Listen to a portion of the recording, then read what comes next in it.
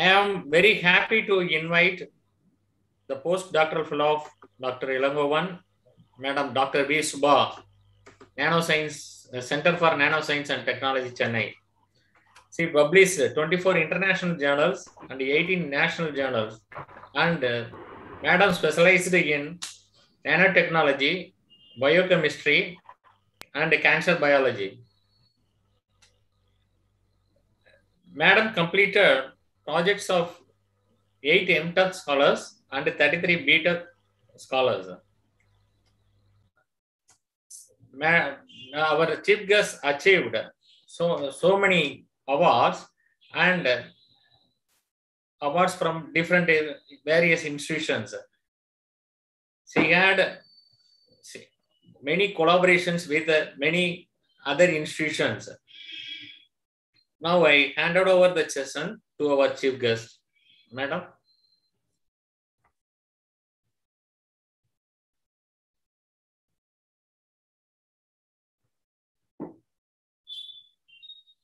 Now I handed over. Welcome, Madam.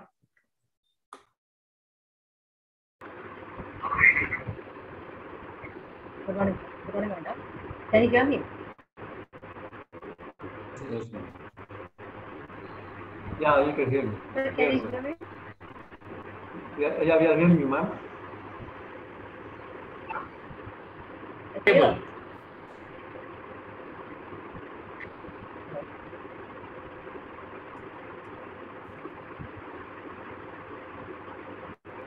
Am I audible to everyone?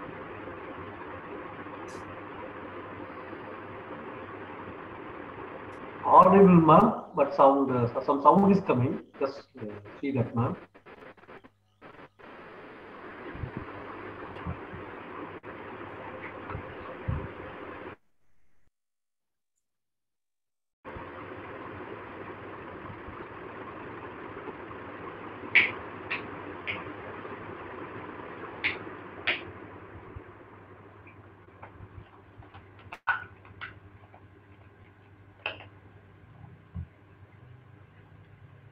Can you hear me clearly now?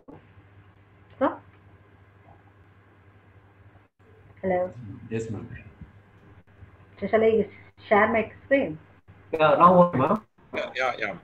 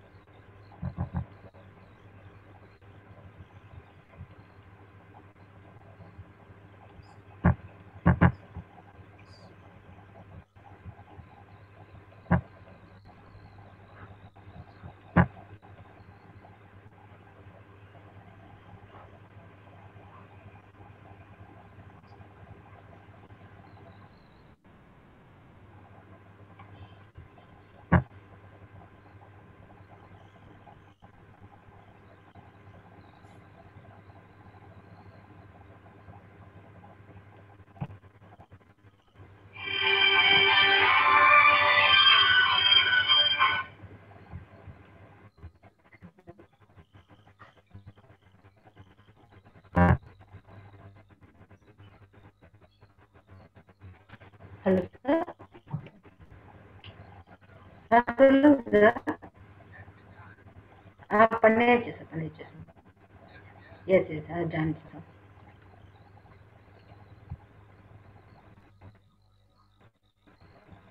Hello. Shall I start the session, sir? Yes. Good morning, honorable present here. And I am Shubha, doing my postdoc and the mentorship of Dr. Professor Ilangovan, National Center for Nanoscience and Nanotechnology, University of Madras. Here we are going to discuss about the green synthesis of nanoparticles and their biomedical application. I think you have heard a lot of about this biomedical application and the green synthesis.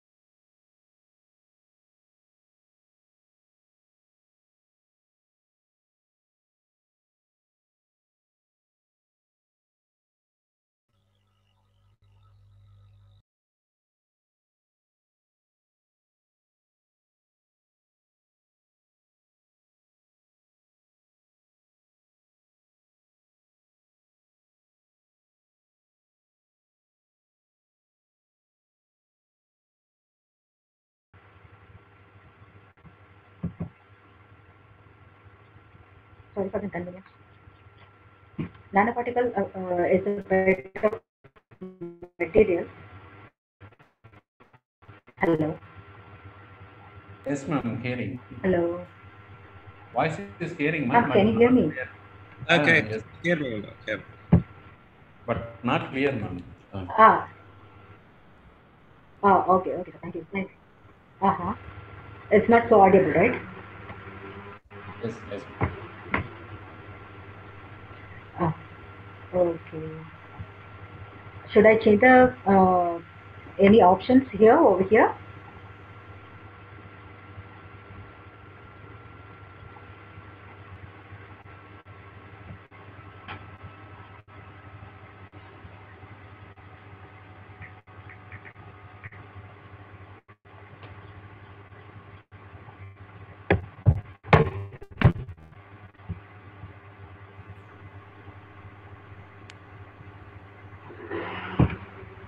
Nanoparticle. Hello. Sir? Yes, ma'am. Sir, is there any interruption in the connection, sir? No, ma'am. Okay.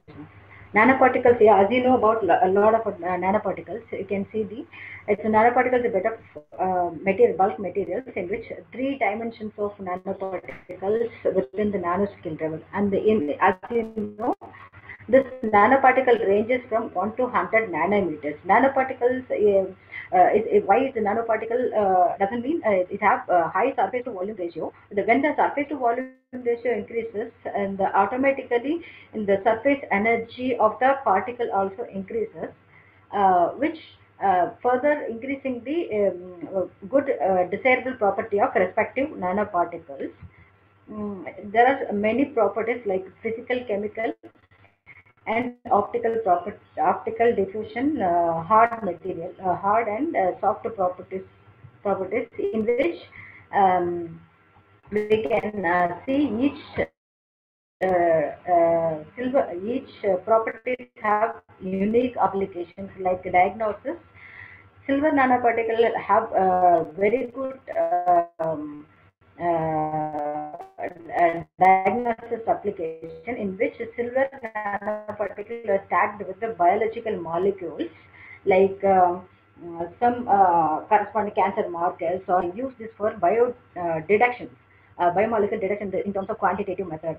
And as you know already, silver nanoparticle have very good antibacterial, exceptional antibacterial activity, so that we can blend these nanoparticles with some raw materials like polymers, footwear, paints, dressings, and cottons, so that we can use this for home appliance and cosmetic plastic items. And we can see this silver nanoparticle in some formulations, ointment formulations also. And it have very good conductive and optical applications. These conductive properties used in the conductive links and integrated systems to enhance the thermal and electrical property and conductivity. Optical application properties which is employed in enhance. It's very good. Silver nanoparticles is a very good to have efficient in harvesting the light and to enhance in the spectroscopic materials, spectroscopy, like which is used in metal enhanced fluorescence MEF and CRS. Here we can see there are so many nanoparticles like organic, inorganic, and composites are available. Here we can focusing only on metallic nanoparticles, and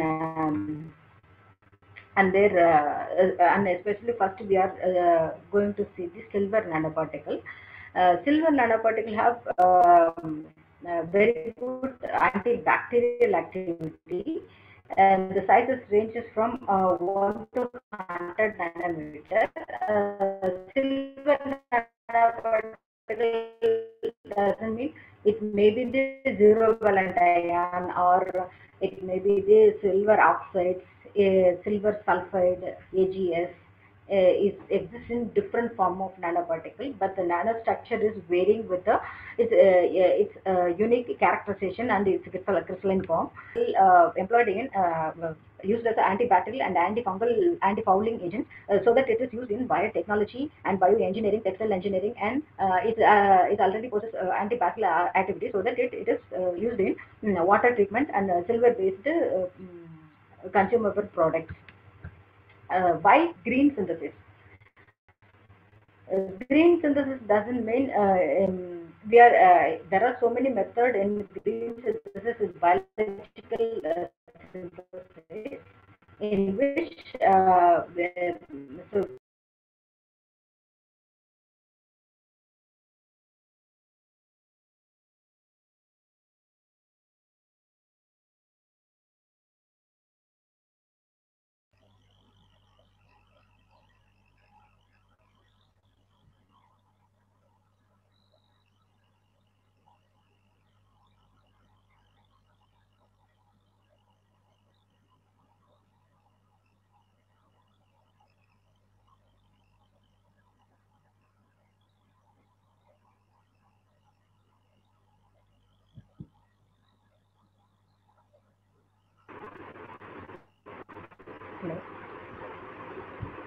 Your slide is not visible, ma'am.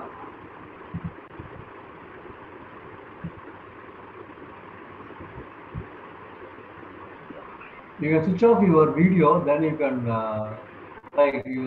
share a screen. now can you see this, sir? Your voice is breaking, ma'am. There is any internet problem on your side? While sharing your screen, you just switch it off your video, ma'am. Then it will be all right. I think so, because it is a low bandwidth. Okay.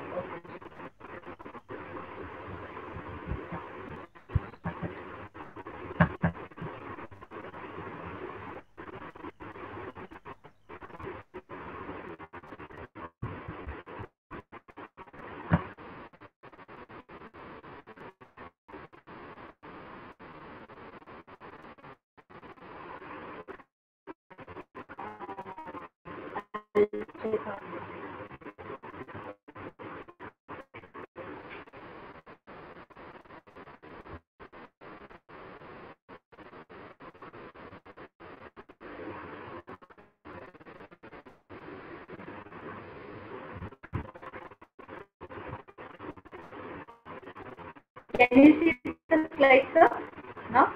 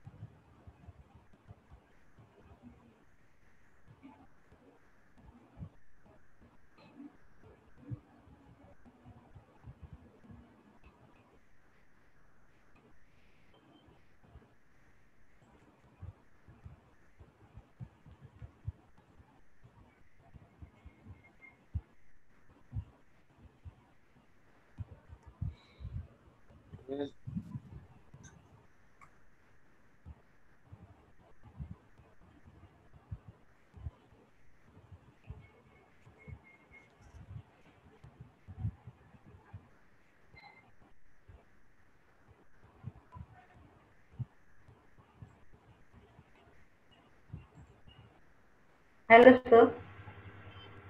Yes, ma'am. Sir, can you see the slide, sir? No, yes, ma'am. Now only share. Beginning share.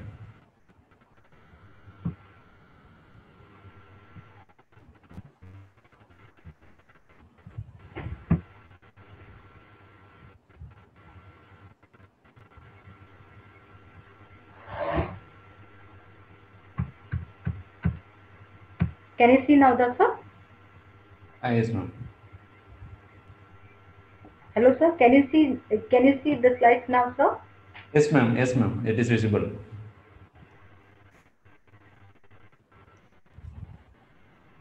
Is my voice breaking? Am I audible, sir?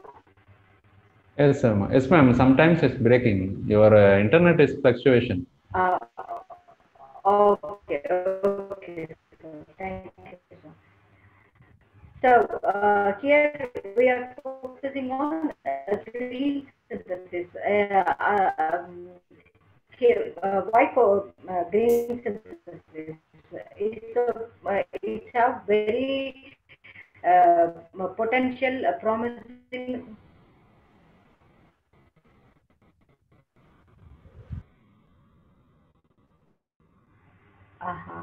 Okay. Give me a few minutes, then I will rectify this. Yes, ma'am, you can take your time. Can I talk, sir? Pardon me? Hello, sir. Yes, ma'am. Yes, ma'am.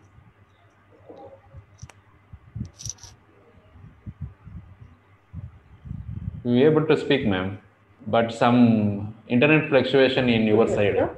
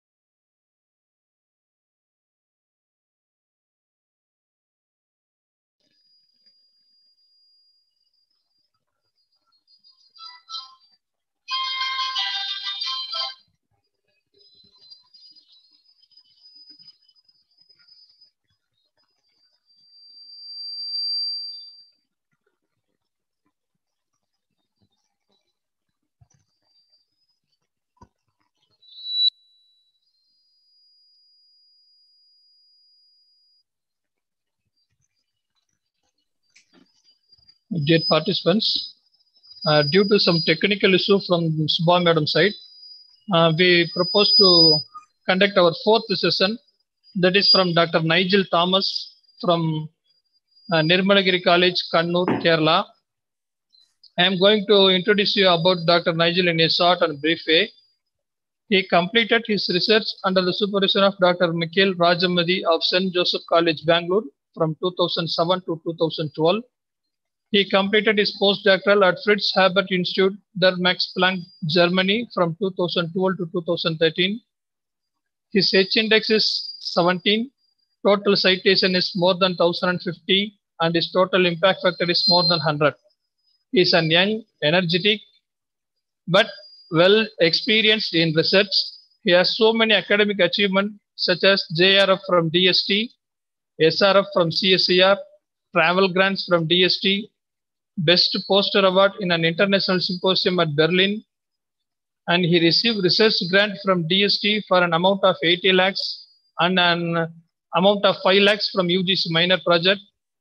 He is a reviewer in Elsewhere, American Chemical Society, and he has nearly 40 articles published in international journals in the last 3 years only, with an article in a journal which has impact of 12.35, and the journal name is ACS Catalysis.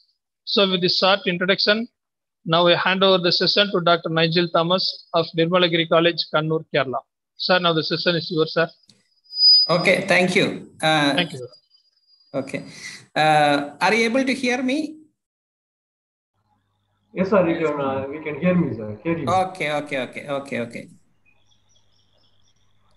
So let me share my screen. Can you see my presentation? Yes, ma'am. Yes, sir. Yes. Oh, okay, fine. So, fine. Is it a full screen mode, sir? I think I'm using there is a slight problem of converting full screen thing. How is no problem? Is it? Yeah, now it is okay. Now it is in full screen mode. Oh, now it's in full screen mode. Okay, fine. Okay, it's going to be good afternoon. Okay. Thank you for giving me this opportunity. I am very much humbled to present some of my results and also some things about the energy scenario. Okay. And I hope a majority of the audience are from kind of student side. So I made a very kind of a basic presentations. We will also discuss some of the points on the way. Okay. Thank you once again for this opportunity. So my talk title is Catalysis for Future Energy Challenge. So now,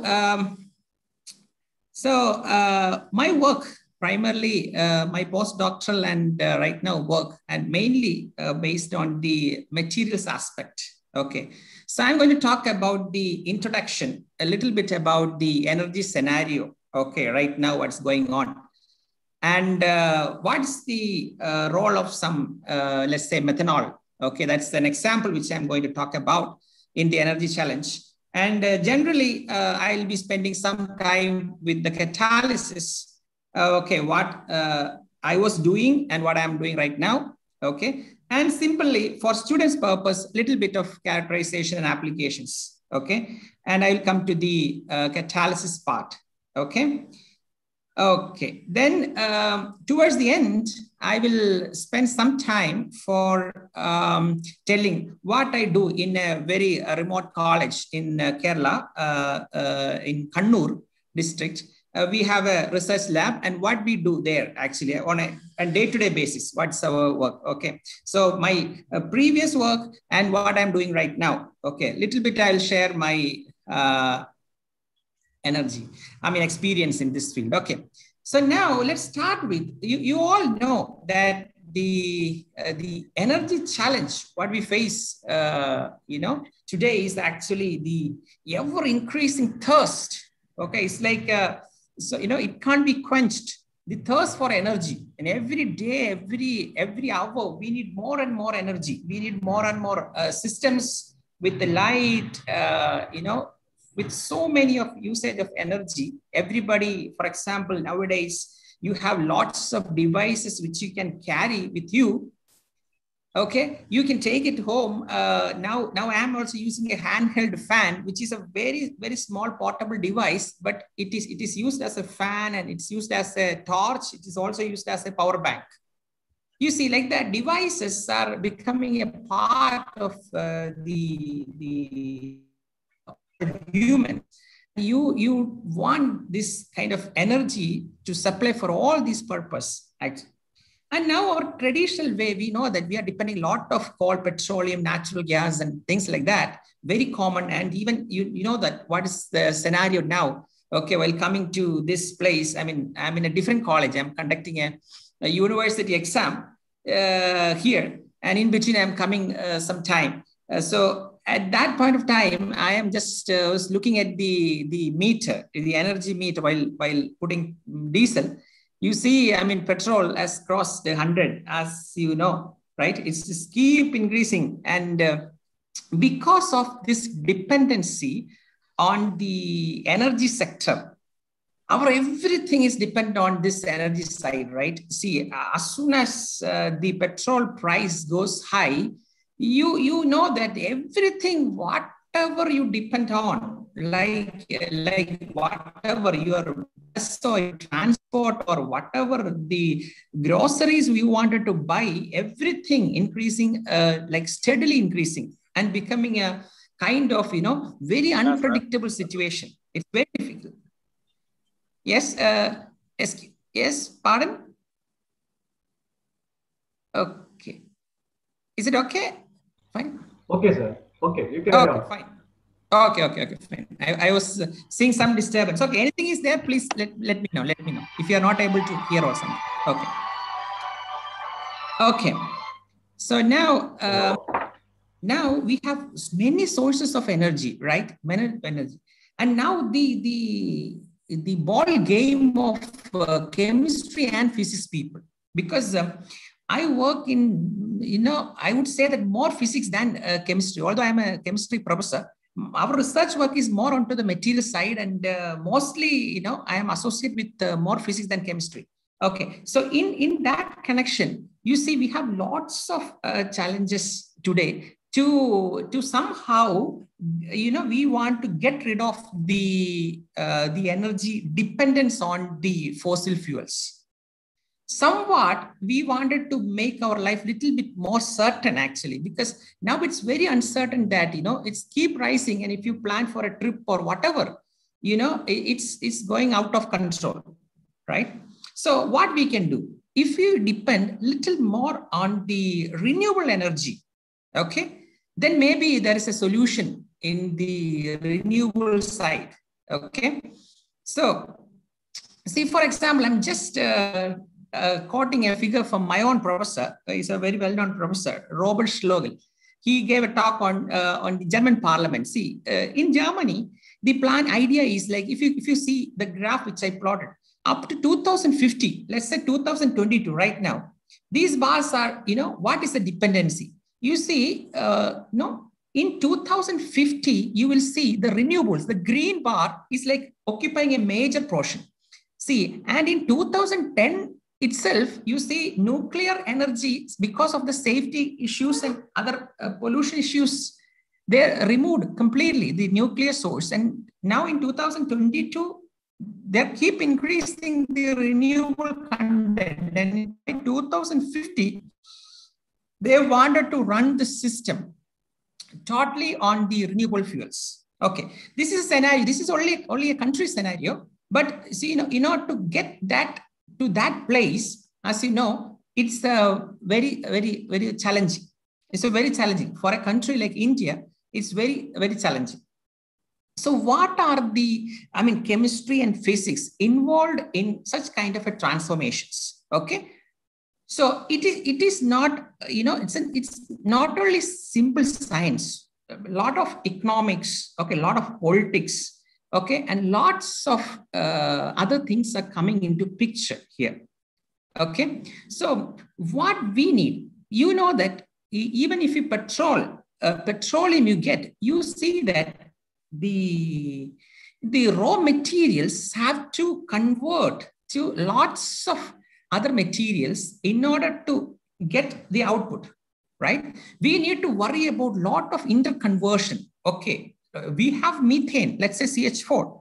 What about other molecule? You have to convert, you have to refine, you have, processes like big industrial processes. Okay, you have wet reforming, you have dry reforming, you have methanol synthesis. You have ammonia synthesis.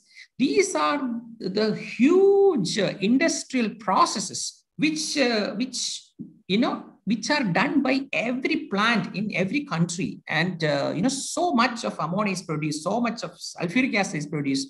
And then using all these chemicals, these are base chemicals. Even methanol is the base chemical. That means the topmost produced chemical, 10 out of 1, right?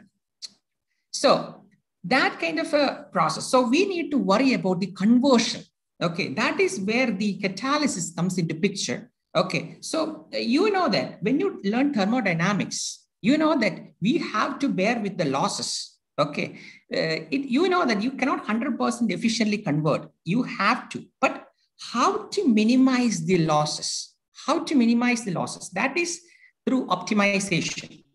Okay, optimization. So if you have a better catalyst, definitely you are going to save a lot of things, right? If you have a better catalyst. So I'll be talking a little bit about why we have to understand the very complex nature of the catalysis. Okay, because catalysis is a science of controlling the course of the reaction.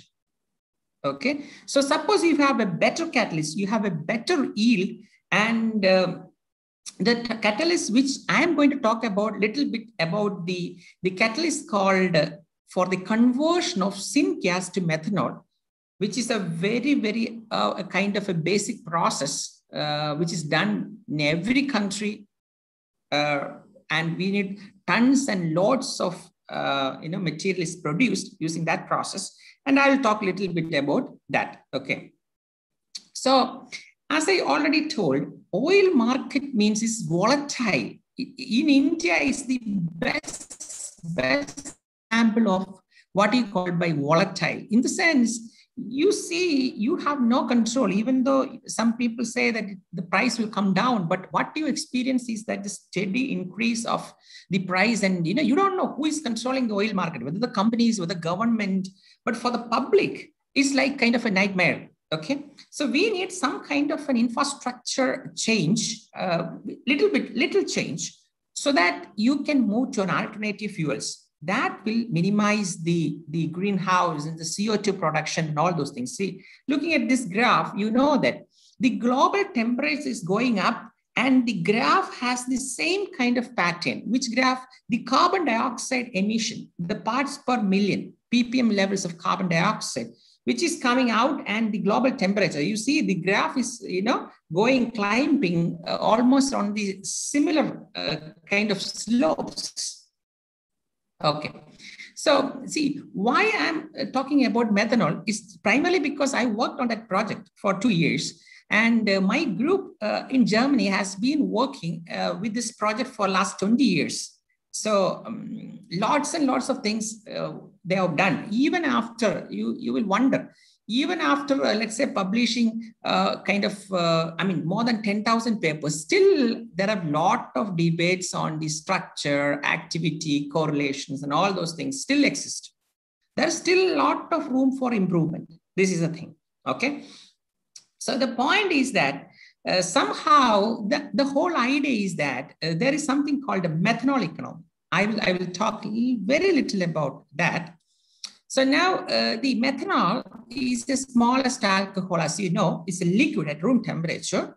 The point is that if you move a little bit on the methanol side, you don't need much change in the current technology, because most of the technology what we use, you don't need a complete transfer, because instead of the liquid petroleum, you can handle the same way the methanol as well, and there's a better performance. Okay.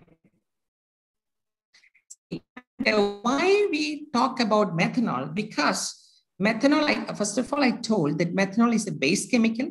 It is one of the chemicals produced globally the highest in top 10 chemicals. And it is used for so many production of other chemicals. Hundreds and thousands of other chemicals are produced from this base chemical. That is why we talk a lot about. See, this methanol-based economy was initially proposed in 1994 by the Nobel laureate, Euler. So he told that what we can do here is that, for example, you have heard a lot about the hydrogen cars, and it's there in the market and it's running. And you know that the issue there is the storage, right? See, when you have a hydrogen tank in your car or whatever devices you carry on, the problem is that the safety issues are a point there. Okay, because as you know, it can explode. Okay, it's like okay. For that, the current proposal here is the aiming at converting. See, the point is that you store energy, okay, in terms of a small molecule called methanol. And whenever you need hydrogen, you can get hydrogen instantaneously. And it's a liquid at room temperature. You can store quite a lot. And whenever you want it, let's say whenever you want to drive it, a car, then on the spot, you can convert it and you can drive it, okay, instead of storing hydrogen, okay?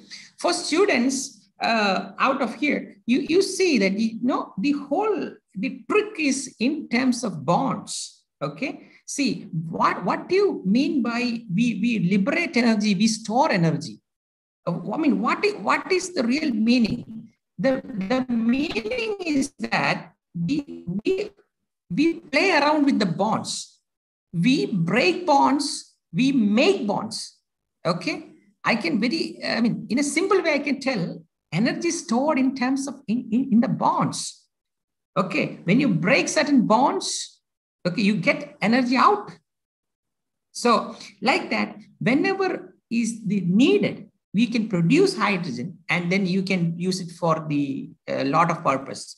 Same way, you can avoid the risk of carrying the volatile and carrying a gas, which is highly dangerous, okay? And also the almost so much of hydrocarbons are produced from the methanol. Okay, that's why I'm talking a little bit about methanol. And now, for the students, as I told you, all these processes, like the key industrial processes, every industrial processes, you need catalyst. You know that catalyst is the catalyst I'm talking is about the powders and the solids, which, okay. And most of the things which I talk in this presentation is about the heterogeneous catalysis. That means usually we talk about the gas as the raw materials and solid catalyst, okay? And when the methanol is produced, it is produced in the high temperature and pressure in the vapor phase.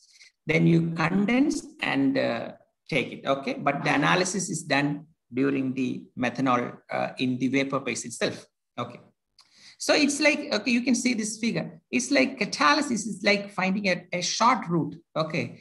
Okay, avoiding the high activation, okay, pathway, okay, is somehow lowers, okay? But that is very, very significant, okay? And some little bit basic about, as I told you, the types of catalysts. You have a heterogeneous catalyst. So your reactant is in one phase. And, usually in my talk, what you have to get is, I'm talking about the solid powders, okay? And my reactants are most of the time gases. In this talk, I'm talking about the gases, okay, as the reactant, and catalyst as is the solid thing, okay? I hope this is covered. So we have gas bottles filled with the syngas. Syngas, that it's a gas which contains, you have carbon dioxide, carbon monoxide, and hydrogen.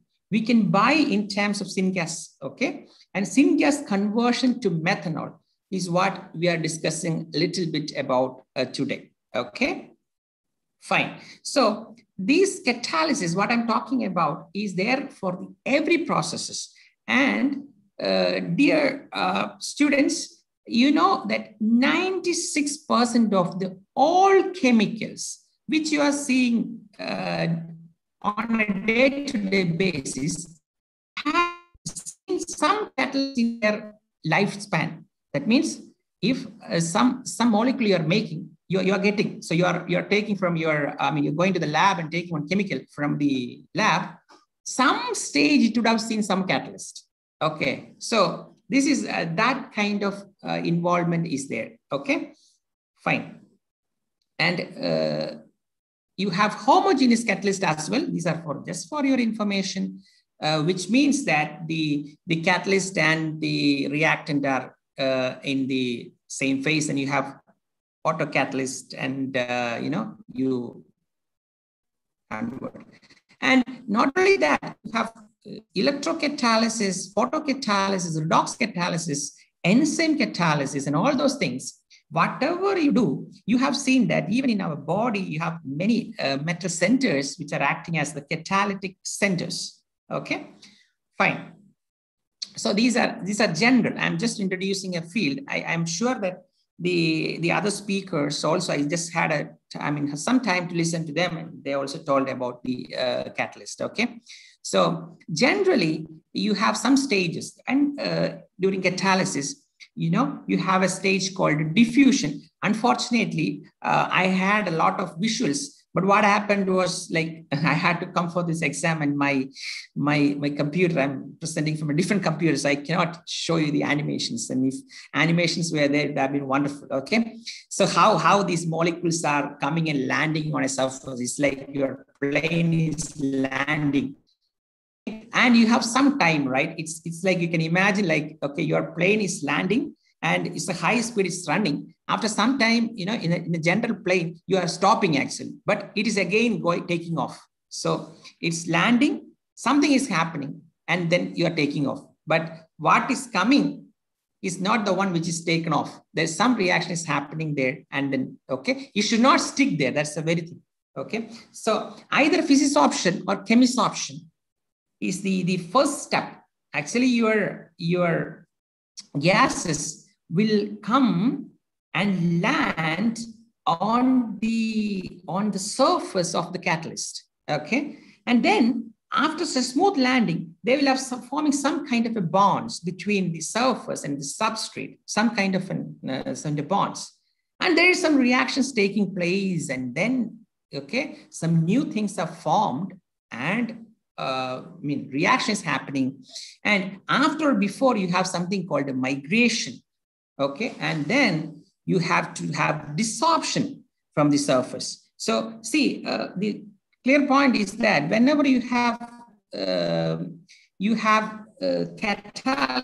whenever you have a reactant sticking firmly to the catalyst surface, what will happen is that, okay, your reaction is a bad catalyst. So whenever a catalyst is like a kind of an average fellow, I would say. Okay, I hope you get the point. It's not too good for the reactant. It's not too bad for the product. Okay, because at the end, you have to take, your reactants are coming and doing something, and the products are forming, and that product has to go out of the catalyst surface, right? So it is not too sticky. It's not, too much away from it also. Okay. So these, I will skip those, the surface and other thing. I'll keep those videos, and I hope you are seeing some examples of the great catalysts developed, the process of synthesizing ammonia. Every year I used to tell the story of the Haber process, but this is not the time to tell. But I'm very happy that I was part of the Fritz Haber group at the Max Planck, Germany, where they developed this process, and the first catalytic reactor during the wartime, what they made is still there intact in the lab. Okay, where they had, and then contact process, okay, sulfur dioxide and many catalysts. And okay, I'll spend maybe 1 minute on this catalysis. Okay, is the scientist of life and death. I mean, why I am very much fond of this scientist, because of course I worked in this institute for 2 years, but other than that, you see, a invention which killed, okay, thousands of people during the World War has given bread to millions of people. The same kind of a story, right? So it is used to kill people, but later it used to give bread to people. And India is a country which got the lots of benefit upon this, the whole process.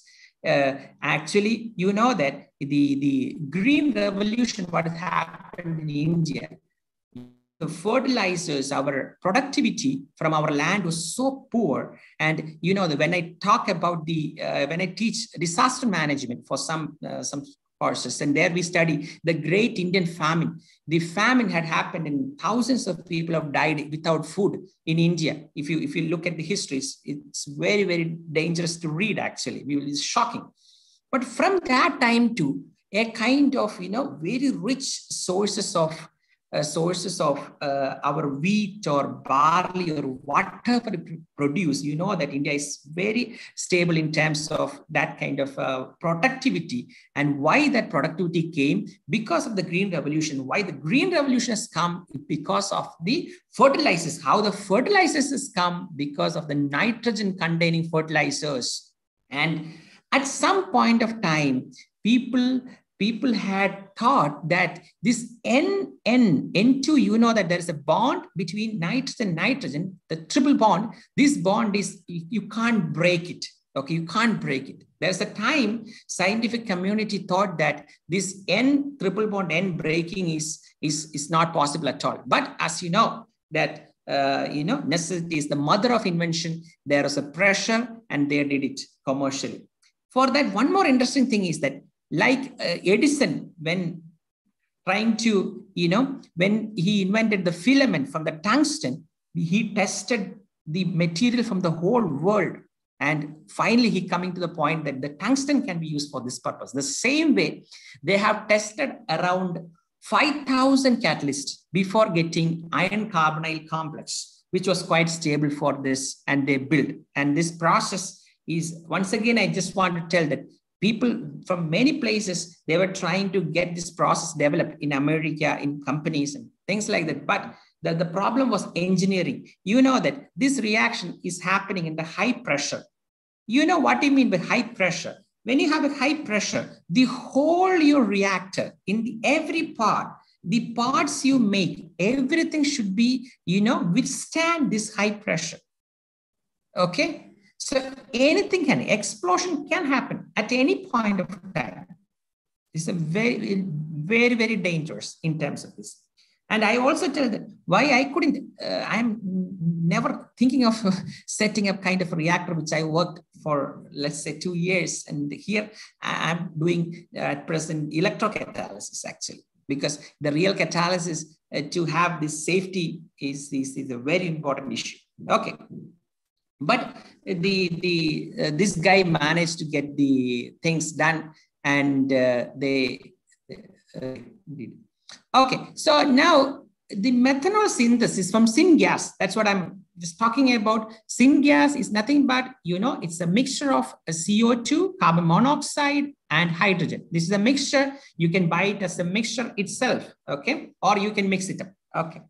Fine. So as I told you, there are many reactions happening. Okay. Carbon dioxide is becoming methanol. Carbon monoxide also becoming methanol. Okay. But carbon monoxide, carbon dioxide conversion is happening. So this is the complexity. This is the intermix of 3 reactions. But what we want is that we want more of methanol. Okay. But fortunately, methanol is the main product. Okay, there are so many other side things, but these are the major things. As you see, we extensively worked on this from all those time, and then I am also part of. All these papers where we did lots of experiments, lots and lots of new insights, we have, we got lots and lots of new insight about this problem. And also we could make the most active catalysis, which we call a benchmark catalysis for the whole, I would say whole world. And we had a paper where we described the synthesis of the most active catalyst, where you have all the parameters very well fixed, so that somebody tries to make this catalyst again improve, they can have a comparison of values with the very stringent conditions. Okay, so kind of a setting a kind of a standard benchmark. Okay, fine. So the catalyst finally will look like this. And we also would test the catalyst in the company, because company also is part of our research. The people who make millions of dollars out of this business of making catalysts, they are also part of this the research team. And there are some labs. Usually, you see the research. I just want to talk 1 minute about that. The research here, we do very little time gap. For I can say that this catalysis will start, and usually I take a 4-hour period. I will monitor the catalyst for 4 hours. That itself is a huge task. In terms of money, in terms of chemicals, in terms of for 4 hours. Usually I test for 4 hours or 4 hours, and sometimes we test for, let's say, 1 day. But you know, previously the group we were working, there are some labs which have set up this catalyst for 1 year. 1 year duration they will study, because catalysis will be going on for the whole year. The reactor will be working for the whole year. Then we will study in that 1 year, what is happened to the catalyst? How is the activity degrading? Okay, very involved work. Okay, not just for the paper's sake. Nobody's working for getting a paper or something like this. This is for getting insight, because this catalyst is very stable. And I'm just introducing one catalyst. This catalyst is commercially called copper, zinc oxide, aluminum. Okay, so the active part is copper, but zinc oxide has a very specific role. Al2O3 also has a very, very specific role. Okay. And this combination, the best combination, we optimized the best combination. We made many approaches to optimize. Our optimized catalyst was much better than what was used at that time. I mean, very recently, till recently in the industry also. Okay. So as you know, we work with the powders, but in real factories, I mean, for the industry, you see, you use some catalysts like this. Whatever you see, these are something catalyst. And whenever you use a vehicle, you know that there are these kind of honeycomb structures. Okay, they are coated with the precious metals, platinum, palladium, rhodium, and all those things, right? Okay. So these are the true catalysts. Some of the catalysts I collected from the Soot Chemi. There was one industry. Before going for my work, I visited this Soot Chemi, because there's a factory in Kerala. They are making lots of catalysts and supplying to many exporting also, kind of thing. So here is the whole. I mean, I'm just sharing how we make. Okay, we start from the simple beaker to the final stage of the real catalyst. There are some steps involved. Okay, it's a controlled precipitation. Then you have a washing. Then you have a heating. Then you have you have a reduction. Then you have a catalysis. These are some of the steps involved in this. Each step is very important. And you know, one very interesting thing is that these catalysts have something called a memory. You know, memory. Like it can remember, the final catalyst can easily remember what steps I have come up to. Okay, this like maybe for us, we may remember our the olden days as a student, we will remember certain incidents, right? Like this catalyst will just remember. That means its properties are very much will depend on the treatment you give to up to the final stage. Okay, very much it will remember. Okay. Fine.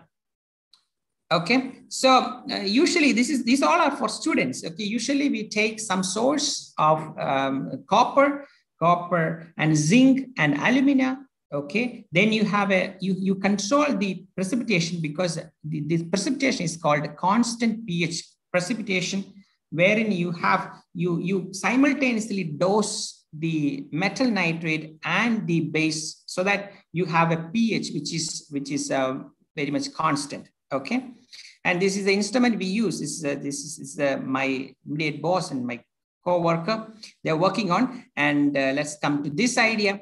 Okay, when you have a precursor material, you heat that, you make oxides, and for the best catalyst, okay, everybody wants the best catalyst. Every industry wants a best catalyst. But how the best catalyst will be born?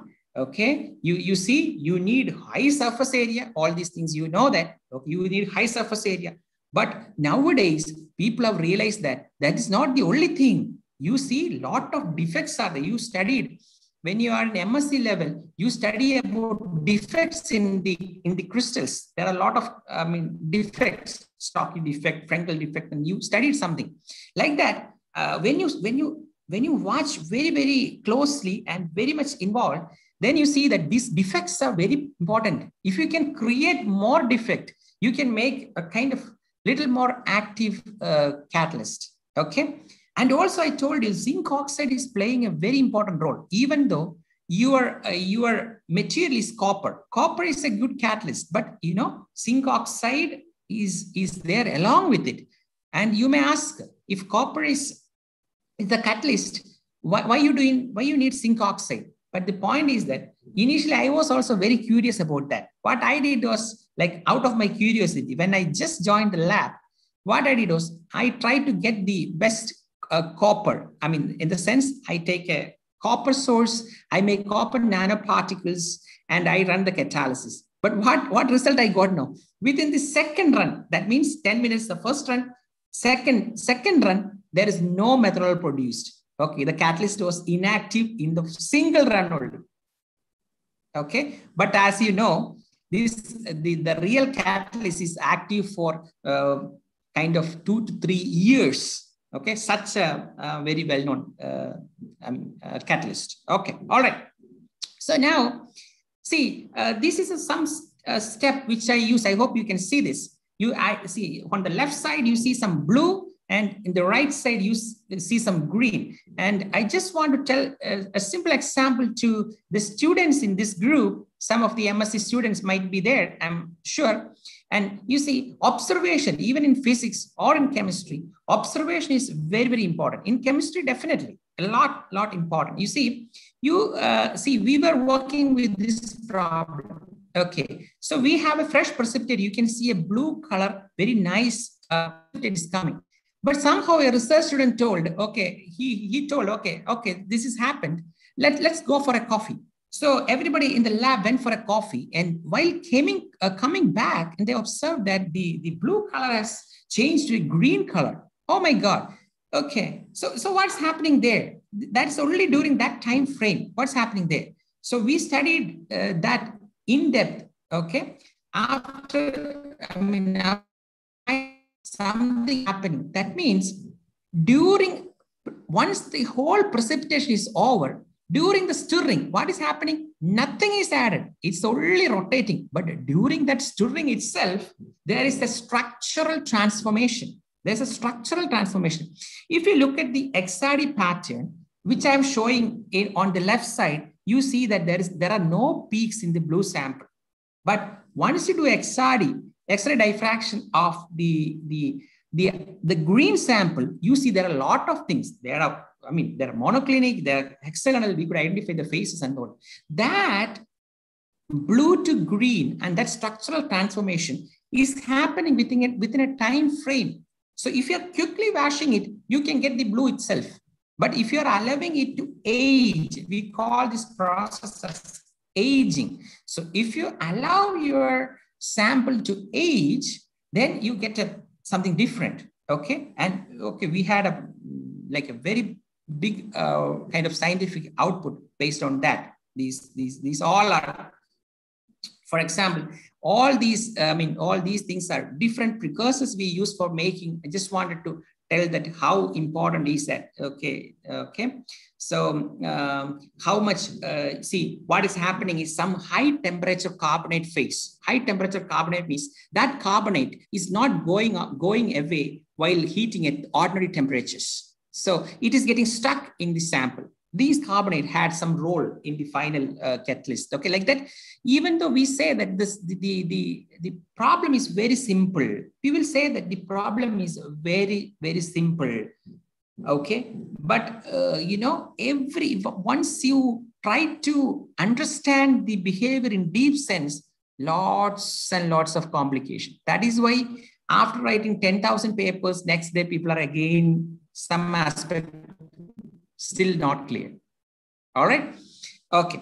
And this is called, and again for the audience, I'm telling, usually the catalyst surface, the best surfaces are the metal surfaces. Okay. So when you precipitate copper, you are doing it as whatever, you are doing it as a hydroxide, you're converting it to an oxide, copper oxide. But as you know, just before the catalysis, you need to convert that copper oxide to copper. That is called a reduction. Usually this reduction will happen when you put a gas, for example, hydrogen gas at a high temperature.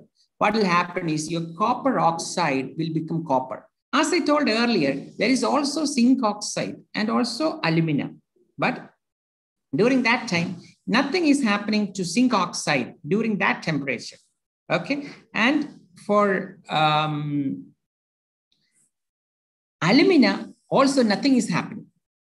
Zinc oxide, some things are happening. Alumina, there is nothing is happening, but that's the beauty. For that particular temperature, what we give, the copper oxide is converted to copper, and copper nanoparticles are surrounded by zinc oxide and alumina in a very special way, and that is why it's very stable.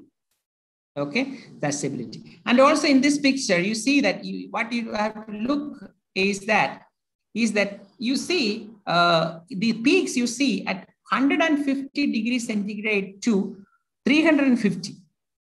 You see, if you calcine the material in the initial phase at a different temperatures, what you can get, you can do reduction at a very, very low temperature.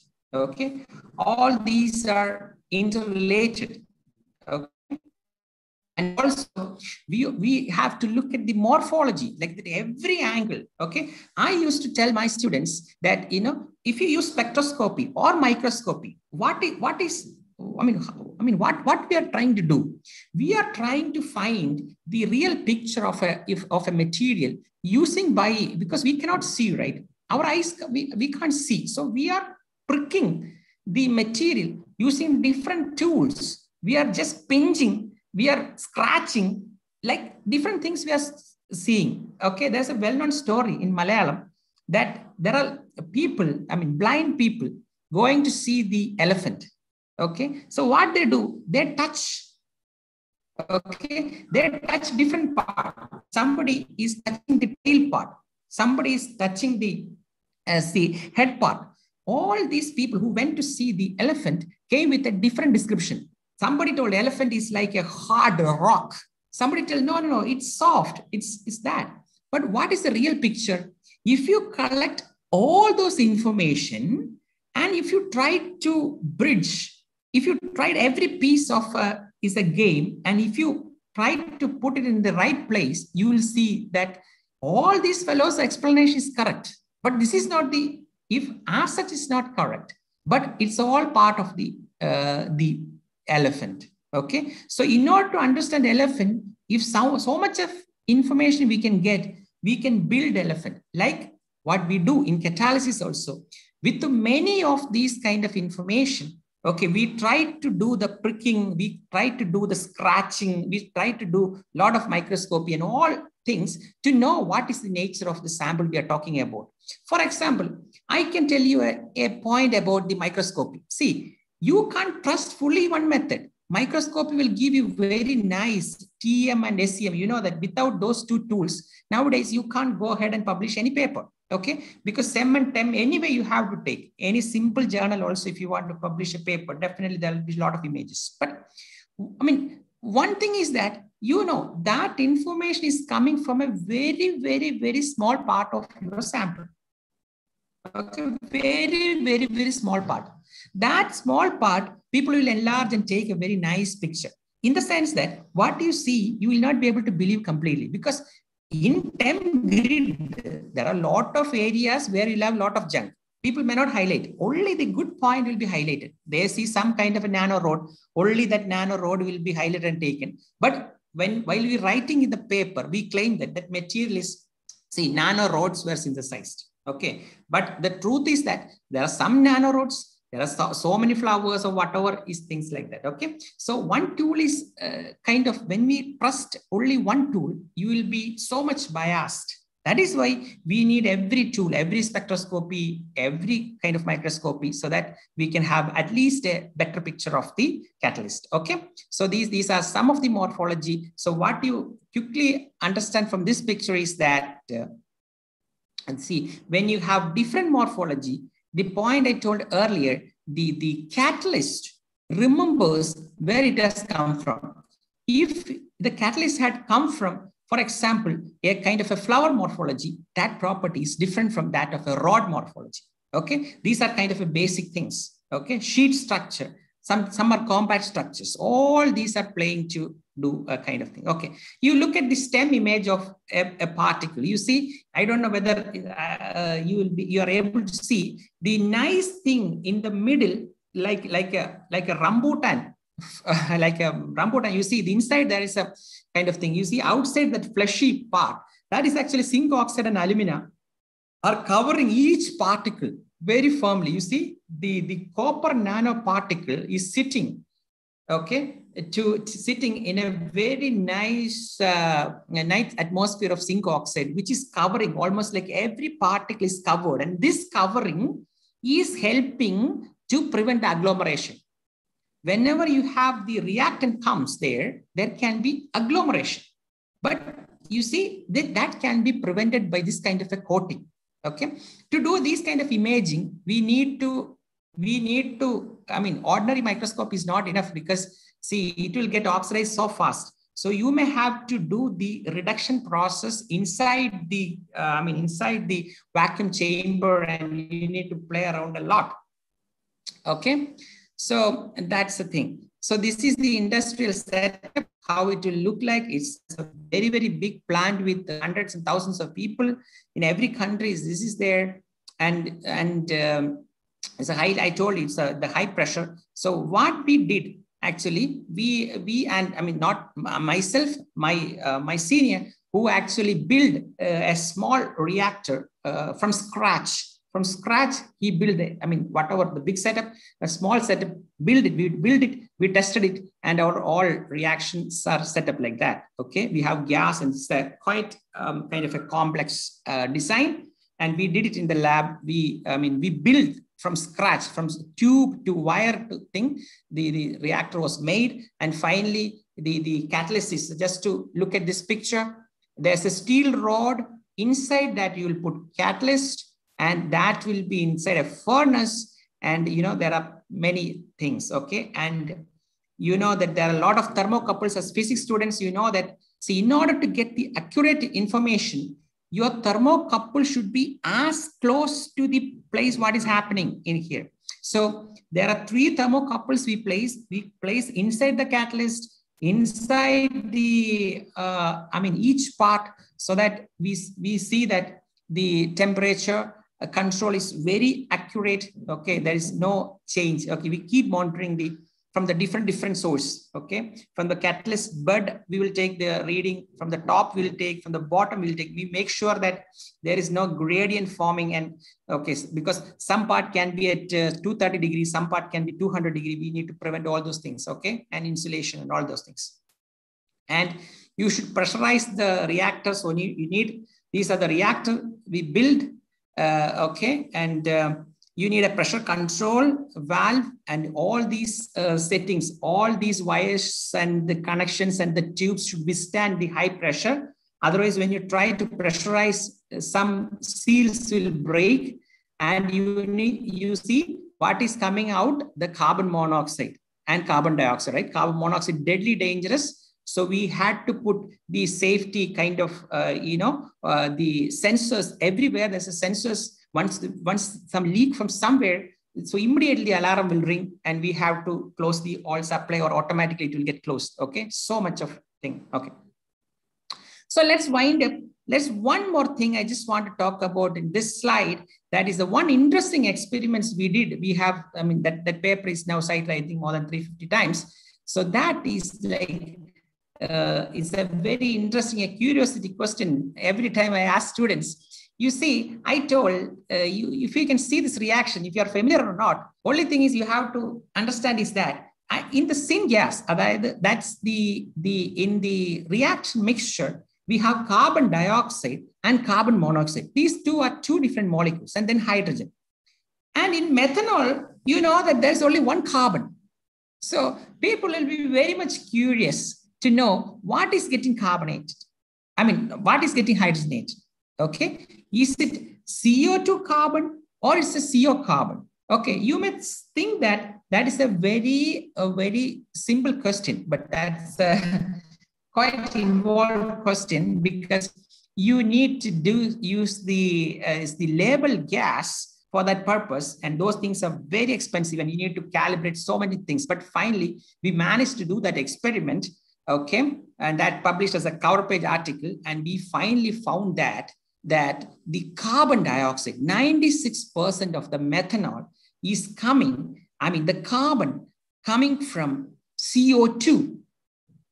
Okay, CO2 carbon is converting into methanol, but CO presence is important. Okay, if you remove completely carbon monoxide, if the carbon monoxide is not there, what will happen? This catalyst will deactivate like that. We did a lot of studies like that. We used these are some catalysts we studied.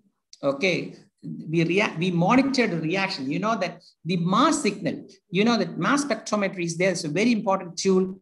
You can monitor different mass species, okay, different mass species, and then you can come to know that, because when you act radio labeled solution, radio labeled gas, you will monitor that kind of a signal. Okay, that's the only way we can do the isotope labeling experiment. These are kind of a different kind of setup itself, that is called isotope labeling. This is a different study. In order to understand the mechanistic features, we use the isotope labeling, quite common, but these are very expensive. These gases almost cost around 5 lakhs rupees for 10 minutes. Passing this 10 minutes gas is almost costed like 5 lakhs rupees, just the chemical itself, the gas itself. So it's very expensive. Okay, and finally we proved, we got a very big understanding. Actually, in literature in 1960s, people have done this question. Try to answer this question in the company fellows itself as this, but they didn't use the active catalyst. They used the catalyst whatever they are in their company at that point of time. Then not the real catalyst which is running. So we repeated that experiment with a running catalyst, and we got some very good thing, I would say.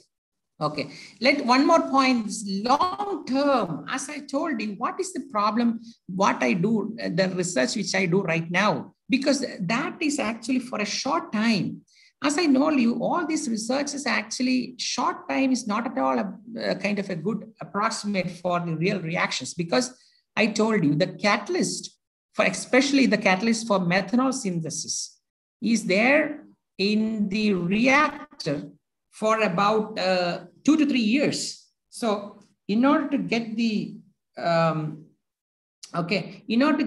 real feel, we have to test long term. Okay, we try to do a long term testing. You see, we developed another catalyst called copper magnesium oxide, simple catalyst. Instead of zinc oxide, here you have magnesium oxide, and you don't have the alumina here. So you have a copper, you have magnesium oxide. You see, just changing the composition from magnesium oxide to zinc oxide, you see the nature has completely changed. See, you see, there are some points you see on top, on the left side, I have written pure carbon monoxide hydrogen. So what is happening? This catalyst is a very good catalyst but working very good for this problem, but only if you have carbon monoxide and hydrogen. What about carbon dioxide? If you have some few ppm of carbon dioxide, if you just subject to this gas, then the activity, these, you see the red points, it is almost like dying to the nature. Okay, dying. That means carbon monoxide and hydrogen is there. This is very good, it's performing extremely well. But when you have carbon dioxide coming to the picture, what is happening is that the activity is coming down. Then what we did, we just stopped. We just exposed the catalyst to the carbon dioxide and we just closed the carbon dioxide bottle. Then what is happening is on a 5 days time, so 200 hours and 300 hours of stream, what is happening is that the catalyst is slowly getting regenerated. As when you switch back, okay, when you make back to the carbon monoxide and hydrogen, when you switch the gas to the initial conditions, after a 5 days time, the catalyst is becoming very fresh like the first day. Okay. And again, you expose, again, it will die. Okay. That means there is the dynamic behavior. Okay. Carbon dioxide is poisoning the catalyst, but only for a time. It's a permanent damage. But once you remove that, again, it's performing well. These kind of many mechanisms that we did with this one, and we found that what is the optimum and what's the deactivation behavior and all those things. Okay. Okay, and you see that this cover page is a very nice, we did a lot of theoretical work. Actually, we were not experts in the theoretical field, but the Stanford University, there's a very, very big, we had a collaboration with a very big person there, okay, Noskov. He's kind of a pioneer in this field, and they did a lot of theoretical work as well, why this is performing and why this is a different behavior. Okay, so let me complete my catalysis, the initial part, and let me tell you a little bit about what we do right now here. Okay, so we are actually our whole idea is like design of materials with the tunable characteristics. We try to synthesize lots of materials using some methods and try to see we can induce some control, like not just like synthesis a lot of materials and just some applications, but can we control the properties of the materials by tuning the synthesis protocol? Okay, is it possible?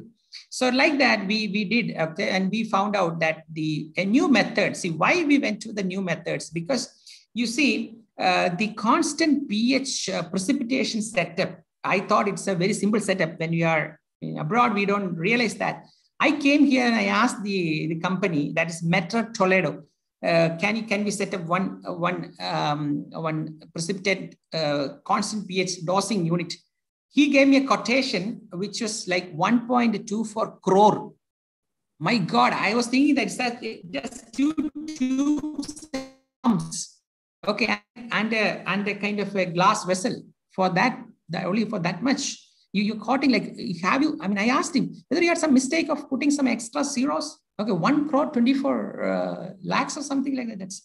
But again, then I realized that those kind of fancy things won't work because we don't get that kind of a funding. We get very minimal. So on that, okay, we started then how to move forward. So at that time, 2000, this is around 2014, we were working on this problem. Then we found out some fast method like solution combustion synthesis. Okay, that we did lots of work on that, and majority of work we didn't write because the time doesn't permit us to, we don't get any time, right? Every day we'll be busy with the students and things like that. So somehow we managed to write some papers and most of the things are pending, but we found that this method is a very good method. Okay, there are so many defects, but the point is that using this solution combustion synthesis method, you can get a catalyst in 5 minutes time. The methanol catalyst, which I synthesized for the earlier work, which needs a controlled precipitation, very compact and controlled precipitation. Then you need an aging, you need a washing, you need to calcine that very carefully. Then you need to finally load. But the solution combustion synthesis you do everything in a beaker in 5 minutes time. In 5 minutes, your material is ready. Then you can do whatever you want. Okay. Of course, there are some negative points as well, but it's very time efficient. Okay. You don't need any calcination. You can do a lot of things. So we studied a little bit, as you see that we studied quite a lot of things in the last couple of years. And we see that in a beaker, we can do a lot of things. Okay. And not only just synthesis of materials, if you want to dope some, see, physics people are very much interested in doping. For example, you say zinc oxide is there. From the zinc oxide, from the lattice, can we replace zinc and put something very precisely in that point? It's not on the surface, but in the crystallographic position, can we dope, for example, can we dope magnesium? Can we dope, when you have nickel oxide, can we do a little bit cobalt? These are very fundamental questions. Then how your things will work, okay? That's the fundamental questions. And we kind of managed to get, all those things working right. For example, this is a simple system of nickel oxide system. You see, if you change one parameter, fuel to oxidizer ratio, you see that on the top portion, you see the pure nickel oxide under 0.2 ratio, but then you control slowly, you see that there are extra peaks coming in. That extra peaks are due to the nickel. So you can get nickel oxide, nickel, whatever range you want. For example, you have nickel oxide also is there. Nickel oxide is reduced to nickel, and you can get even almost pure nickel powder. So nickel powder to nickel oxide, you can control how much ever amount, composites and all those things you can make based on this method. Suppose if you want to look at this figure, substitute, you can very fine substitution you can do with this method. Also, you can control the size, but controlling morphology using this method is a very difficult thing. Controlling morphology is very tough, but controlling crystallized size is okay. We can do that. You see the pattern, okay, very broad pattern. You can do substitution and all those things, okay? This is one approach. We have also other approaches like precipitation approach, wherein you have these RC, the New Journal of Chemistry. We have shown that how the temperature can bring down to 100 degrees if you properly plan your thing. Okay, that is a test reaction, it's a carbon monoxide oxidation. We could do at a very low temperature. Okay, with that, see some new materials with the collaboration with German lab. We have just finished testing. These are unpublished work. These perovskites. So there are new perovskites which can be synthesized in a very short time. And very short time. Also, you see, if you look at the screen, you can see that the lanthanum cobalt, okay, LaCOO3, okay, lanthanum cobalt perovskite. Okay, you are substituting iron. You see how beautifully small percentage you can substitute, and beautifully it will come and it will go to the other series, lanthanum FeO3, and how the catalysis is varying. Okay, again, how the catalysis is varying. So these results are just 2 weeks back from Germany, because it needs lots of weeks of effort to get this data. Okay, so we are working on that. And also, my other area of work is on sensors. The last couple of years, my one PhD student and my wife also is working on the sensors. And see, this is a recent article in Sensors and Actuators. We tried to work on change the B-side cation in the perovskite materials and how to tune the sensing. And, compared to the traditional sensors, when we use the modern materials, see, initially when I started the lab, I used some materials for the sensor purpose. I used to go to micromolar range, the concentration range, okay, micromolar concentration. But after optimizing everything, I could go to the nanomolar concentration, the picomolar concentration. That is what we work with materials. When you advance the material side, you see how small percentage of materials and molecules you can detect, okay, using this. And also, we have done, and also you see, when you look at these pictures, you will see that it's like a chromatogram. Okay, so because you see, it's a base to base separation is there, Unlike the electrochemistry, these are electrochemical workstations, but you see the plots are like, base to base separated. So I'm working on epinephrine, serotonin, tyrosine, dopamine, uric acid, and all those things. One example, I'm just showing how beautifully, how much very, very low concentration we can detect. And also, I think, this all 2000 work.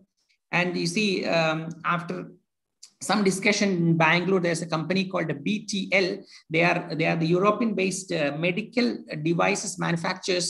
So now we are in discussion with them, so that we think that our materials can be, some point of time at least, can be attached into a real sensor. These are now just electrochemical sensors. Okay, we are in a process to convert that sensors into a real sensor, which can go and look at the brain samples. This is our great dream. Don't know how far it will work. At least in human samples, we are testing with these blood samples, urine samples, saliva samples. Okay, but it's on our own. Our own urine and our own blood samples we are testing. Hopefully, some point of time, we will be able to test the real brain samples with people with the diseases and things like that. I hope this company has lots of experience in making some medical devices like that. So something. And last point is this the very new work. So 1 week old work, what we did is as I told you, the renewable energy side. We are also working about oxygen evolution reaction. This reaction is a key reaction in terms of fuel cells. Okay, and zinc air batteries are used. Okay, and in this work, what we did is like we have some kind of carbon hydrate around with the perovskite, and we see that the stability can be improved a lot. The 10-hour oxygen evolution is continuously happening without any loss in the stability of the material and the performance. Okay, so we did an article very recently with actually. Okay, we had, all this, especially, American Chemical Society, the reviewers are very tough with and also the numbers are 3 to 4 people are, literally they are, actually it's very difficult, but somehow it has come out. We are happy that we are into some of the energy related problems. Okay. And at present, I'm also working on the supercapacitors, which are so much physics involved. 2 physics teachers are working with me for the supercapacitor development along with chemistry people. And how I compare this condenser, when you invited me, we were together for a kind of a very nice refresh and orientation course in Kannur University, and we were good friends. And he knows how we developed and how we work. Okay. And with that, thanking once again the organizers, and I'm very happy. And I hope you can contact me if not for now, but definitely email me. And also I encourage everybody, just type Nigel Research, and you will see some work, and you can see if you want any research problem. We also basically do a lot of consulting in terms of MOSFET spectroscopy, XRD, and many things in rate-fill refinement and things like that. Complex things, not only myself, but our group. Okay, we have some collaborators also, so we can also discuss your research problems in case if you find some problems. We are always open to this one. We have also kind of a number of research facilities like XRD, IR, TG, DSC, UV, and other things also. Many people from Tamil Nadu, actually, especially from Chennai and all, had sent samples earlier. Now I'm the only one to do everything. So now I'm not receiving many samples actually. Okay, thanks once again. And if you have any questions, I'll be happy to answer. And thank you for the invitation.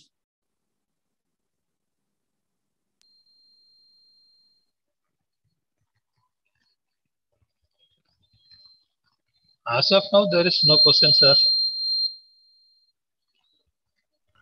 Okay, sir. They can surely write anytime. Okay, sir. So I am very much privileged to propose a vote of thanks for this Nigel sir session. I think his lecture will induce the young minds in our participant list, so that we can also give you a list of energy sources by 2050 as what gave in Germany.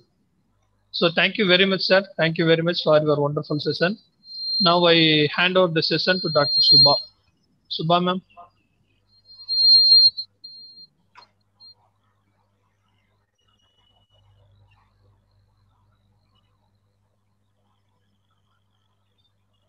Nigel, sir, thank you very much. Thank you, sir.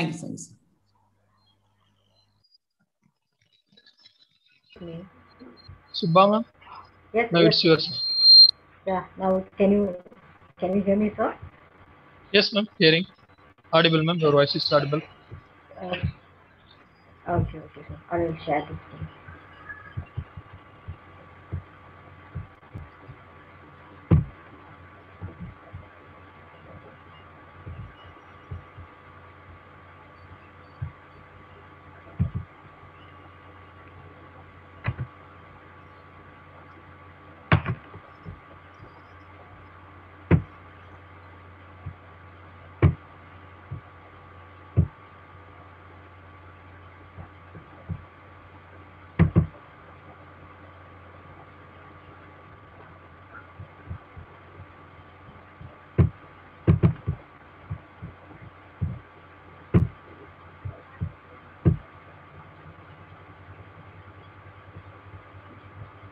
Hello, sir.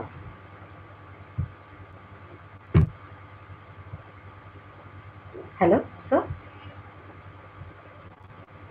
No, you can proceed, ma'am. Okay. Yeah. Okay.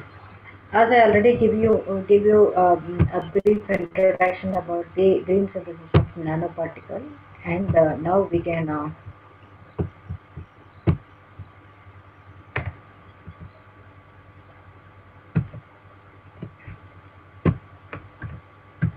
Madam, your PPT is not visible.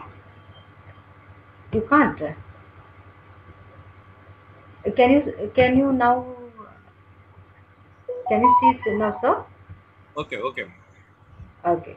Is this clear? No, it's not visible. Oh, I'm sharing it, sir. Showing on the tab for me. I don't know.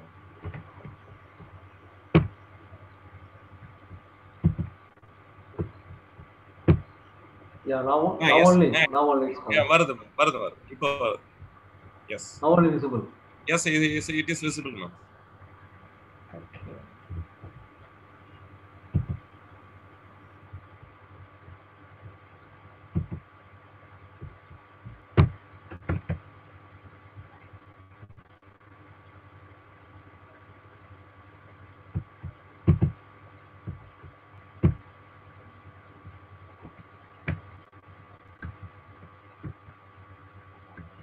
So now, sir, can I proceed now? Proceed, ma'am. Good afternoon, everyone. Good afternoon, everyone. As you know already, I have given you a brief introduction about the nanoparticles.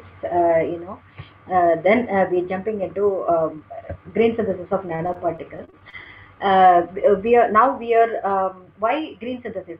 Green synthesis doesn't mean there are so many methods are there in which we can use simple bacteria and enzymes and plant part biomedical molecules can be used in this green synthesis of nanoparticle.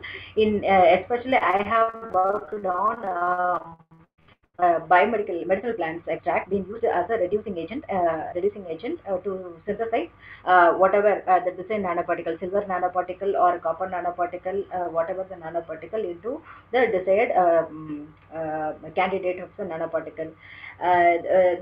Why this green method is very important when compared to chemical methods. It also possesses some good reducing agent inside of the plant extract, which is reducing the silver or gold nanoparticle into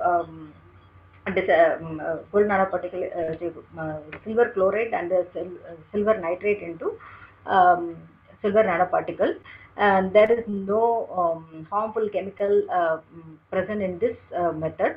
There is no harmful byproducts at the end of this process, and moreover this extracted medicinal flavonoids or terpenoids which is present in the plant extract may be useful for the may reducing the it is act as a capping and stabilizing agent of the end of this process.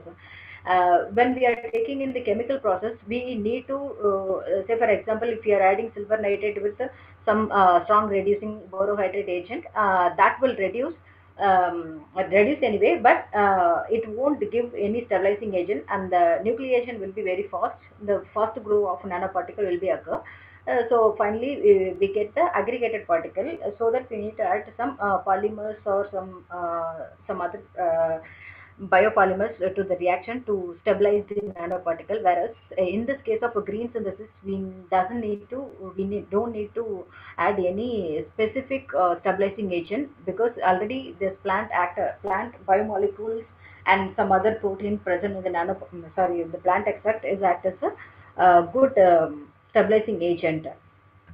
Here I have given you few medicinal plants which I say, for example, Silosi argentina, Catharanthus rosa, Ipomia pescapere, and Ipomia pescapere, Pterodendron plomici, Ethna, and these are the plants available in our area, in and around. So I have used these aqueous and methanolic, ethanolic extract of all these medicinal plants for gold, silver, and copper nanoparticle synthesis. Not only gold and silver, I have been used this for other palladium, selenium, and zinc oxide also, and iron oxide also. Here I have given the different different part of stem plant part of, like stem, gum, leaf, root, extract of Mimosa pudica and Passiflora fauciata, Mukhya madrasa patana, Ficus faricus, Nigella sativa. We see the extraction showing the very good reducing agent. So very good antioxidant and good antioxidant properties in this, so that I have been used this as a reducing agent in the further work. Here you can see the how we are preparing this plant leaf or stem, whatever it is, biomass into the extraction procedure. First we collect, after the collection of this plant leaf, then it should be washed and shad dried. Then the powder it is dried, then it is powdered into fine making into powder with a fine mechanical grinders. Then the 5 gram of leaf powder with 100 ml of distilled water mixed with very well, and using slight agitation, this is 60 degrees C, we can use some RPM to collect the pellet and supernatant. Finally, we can filter this filtrate. We can collect the supernatant for the further uses like nanoparticle synthesis. We can use some mechanical filters or number one filter papers or any other normal papers according to their biomass contamination in this extract. We are using this for nanoparticle synthesis.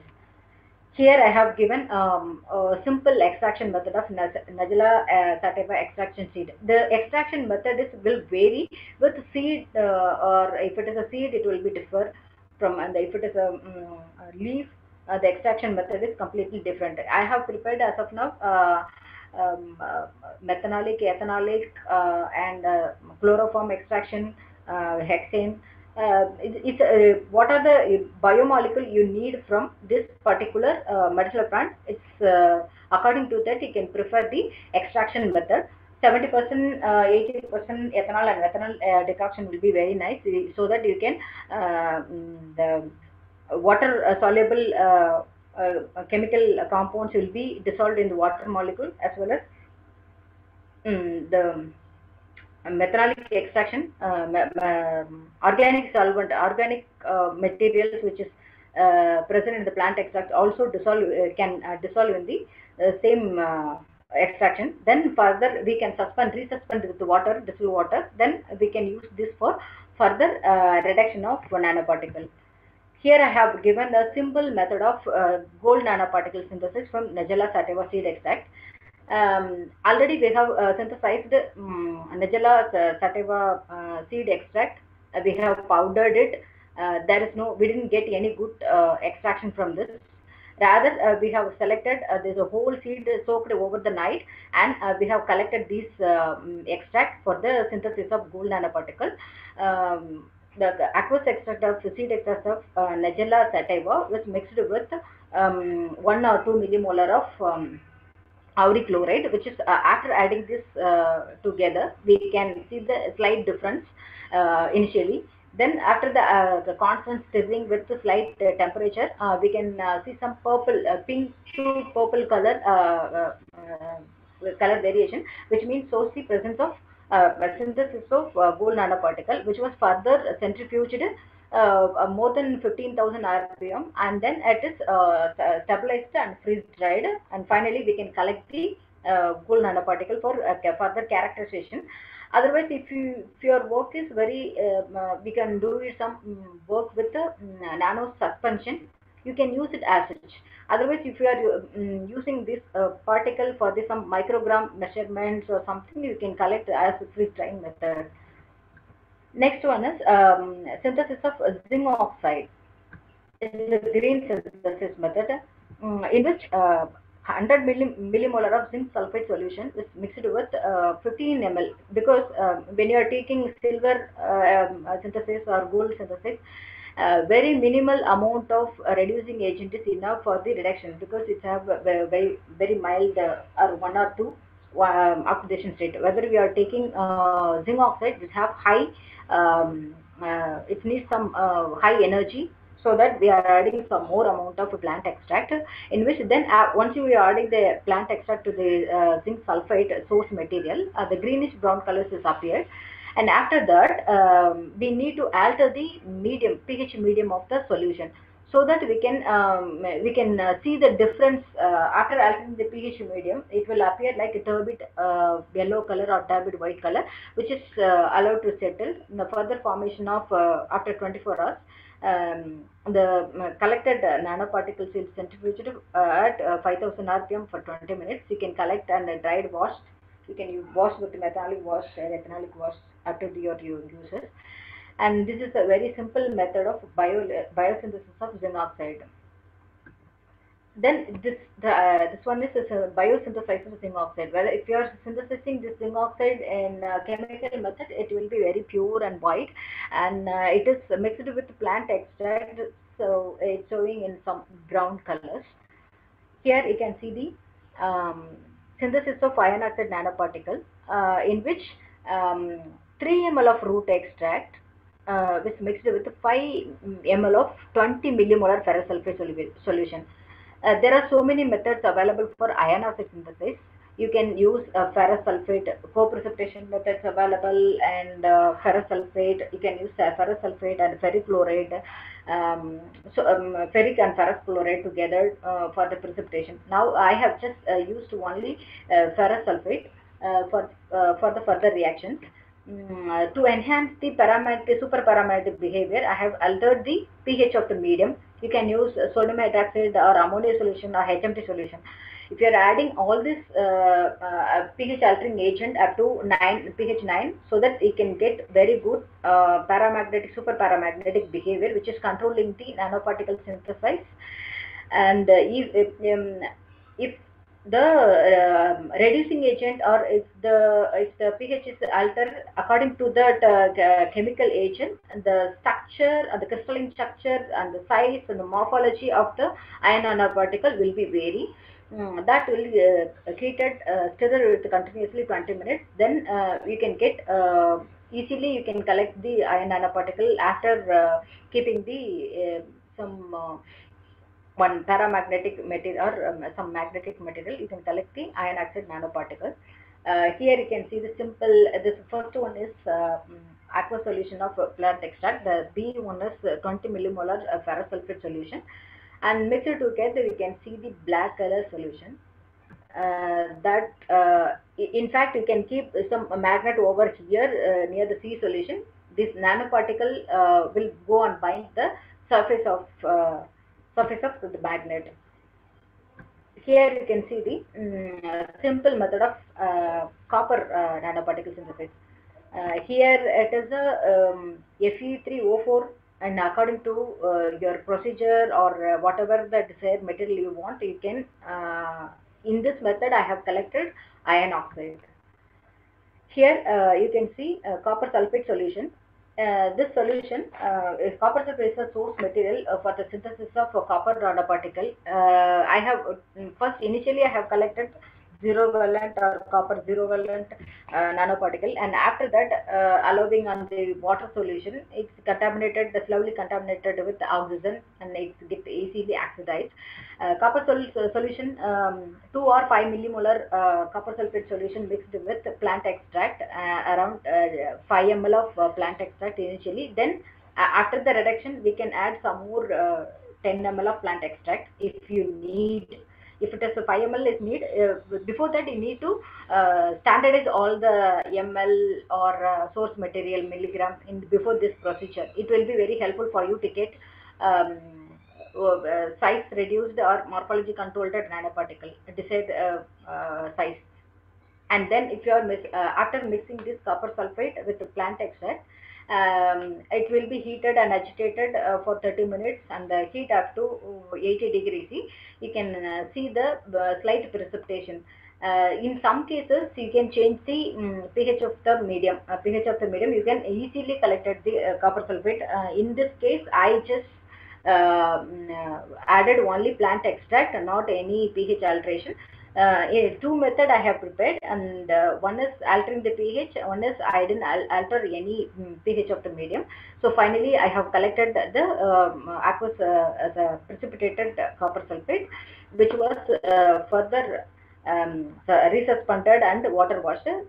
This one is a collected copper sulfate, copper nanoparticle after the centrifugation.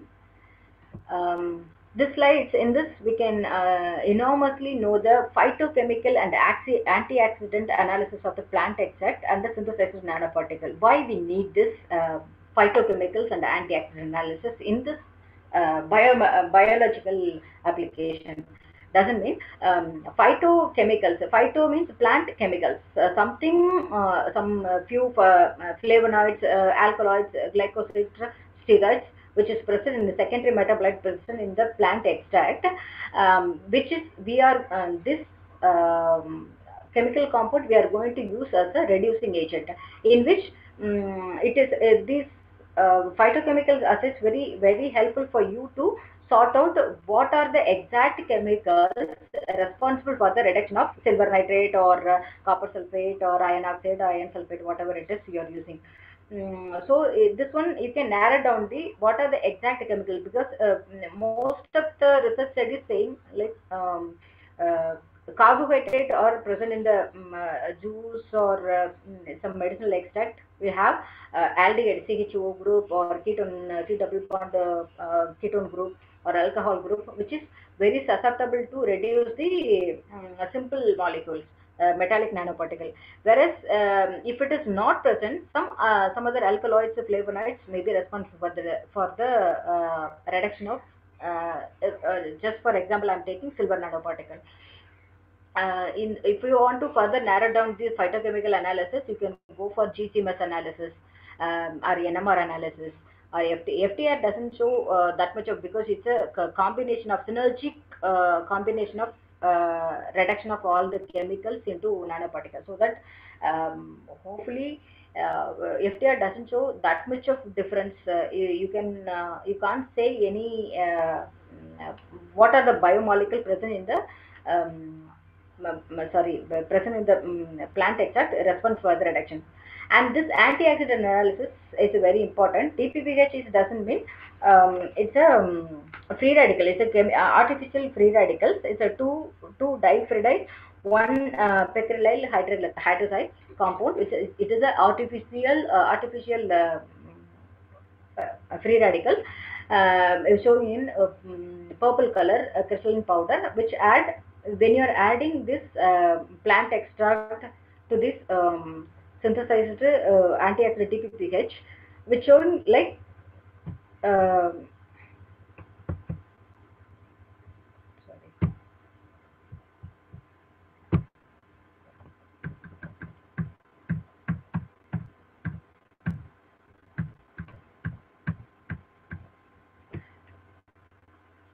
sir, am I audible, sir?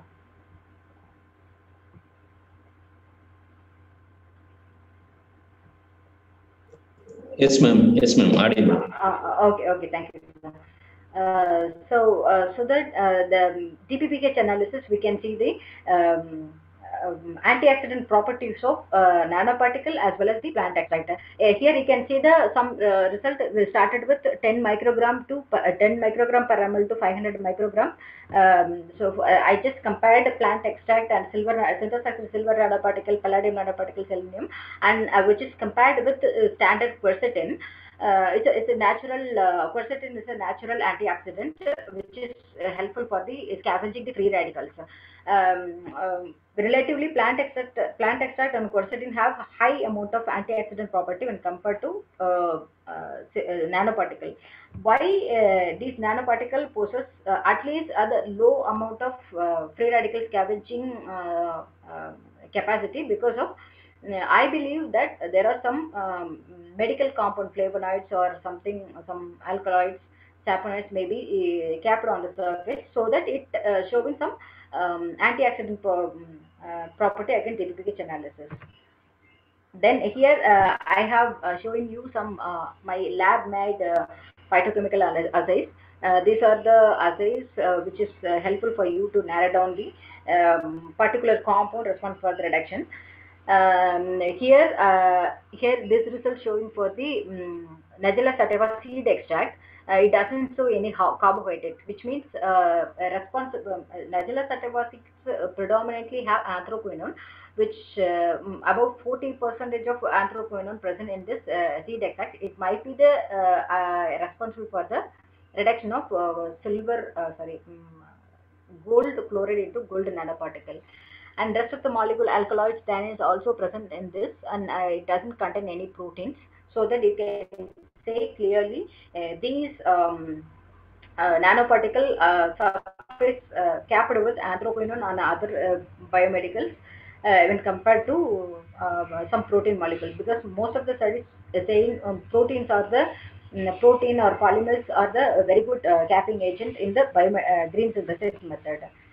Here you can see the lab made DPPH analysis of silver nanoparticle as well as the gold nanoparticle as well as the seed extract.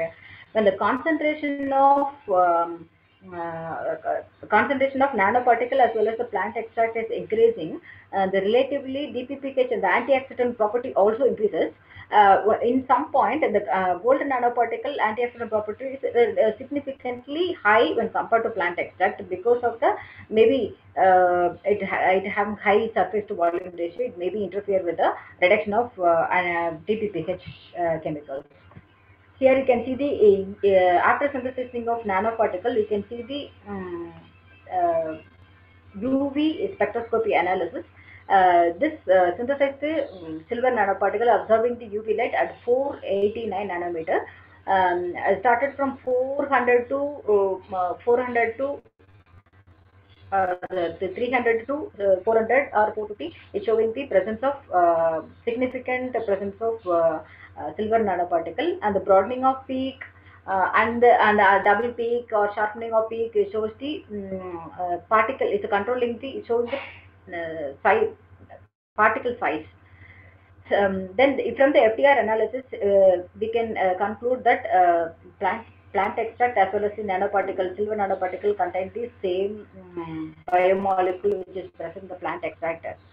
In this method, we have collected the nanoparticle and dried and washed. After that, we have given this for analysis. Even then, it has shown some plant extract results.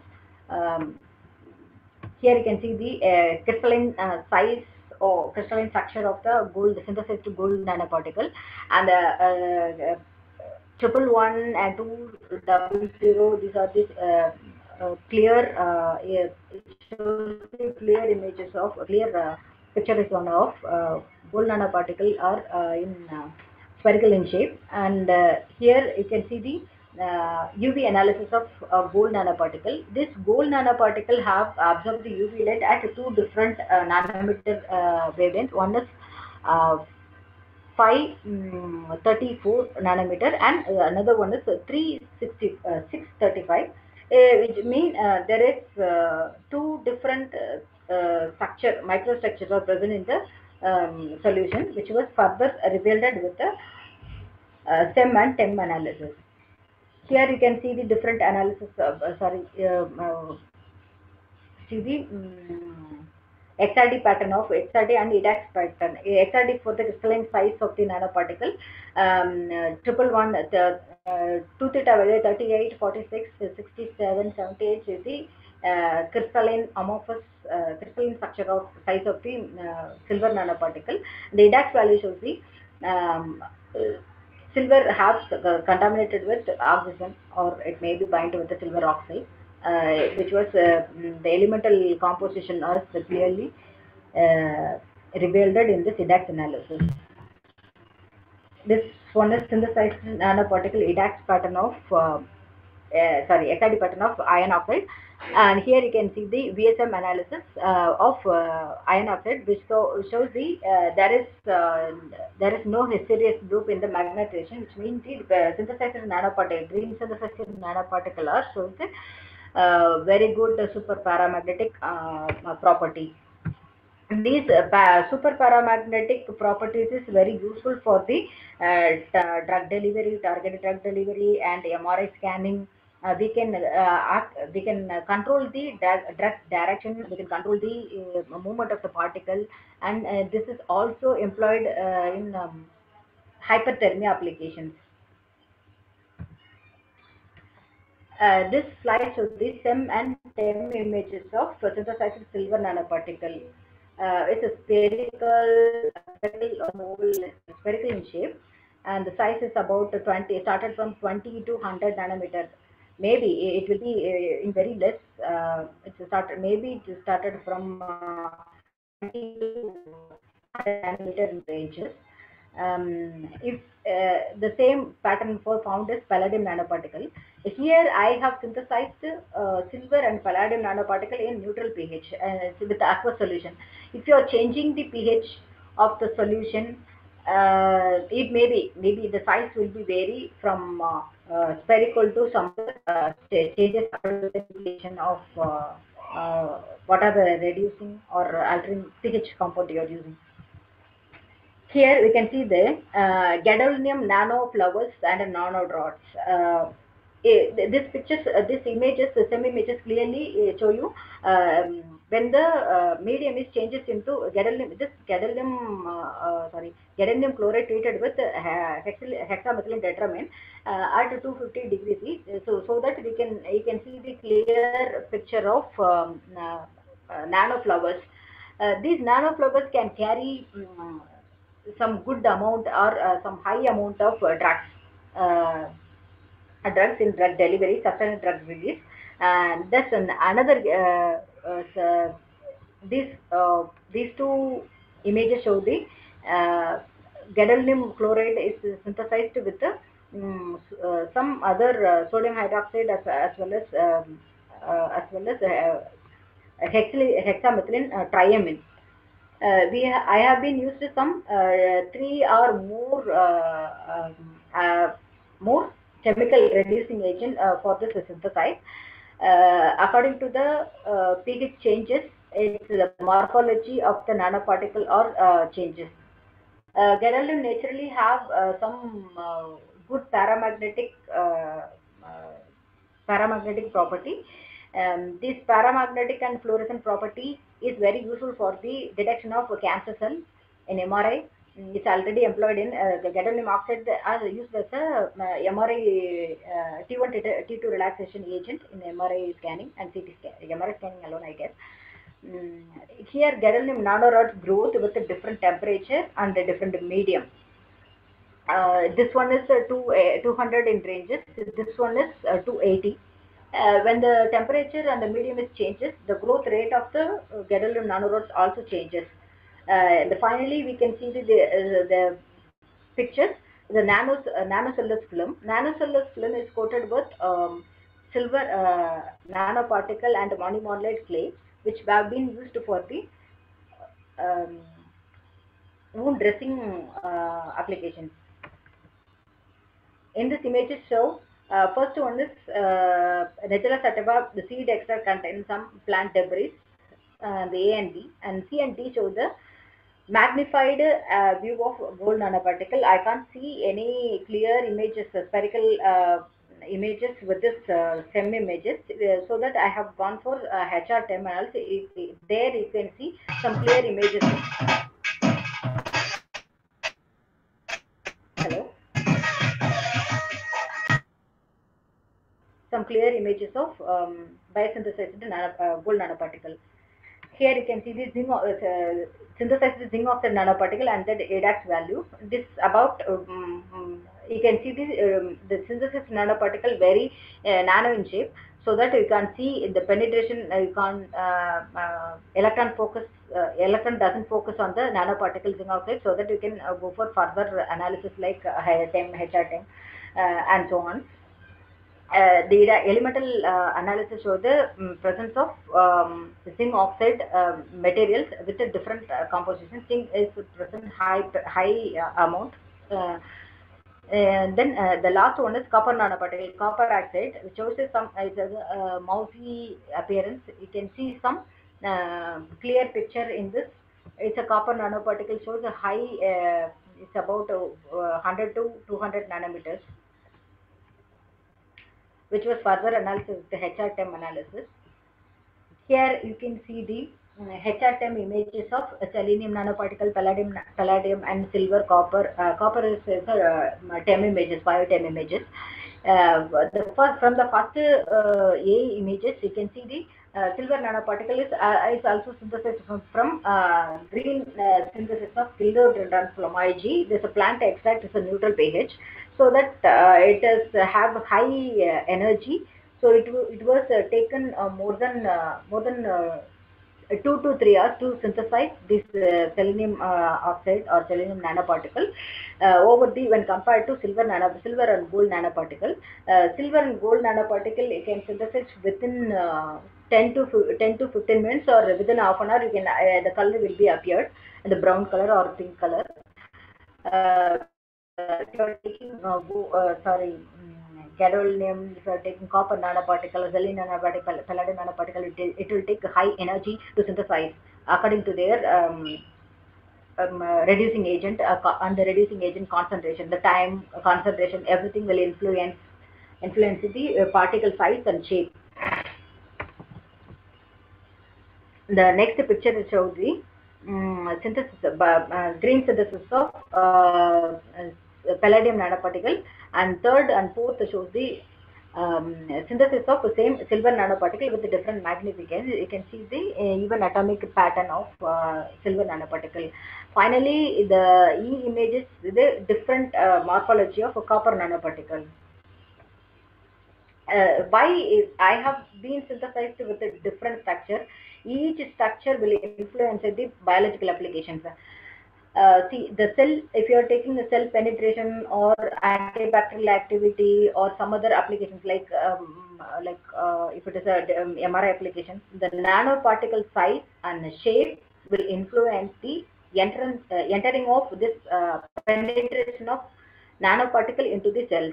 And after that only it can perform any work inside of the cells or targeted cancer cell or targeted drug delivery or some other hyperthermia application. So that the size and shape is everything important for the biological applications.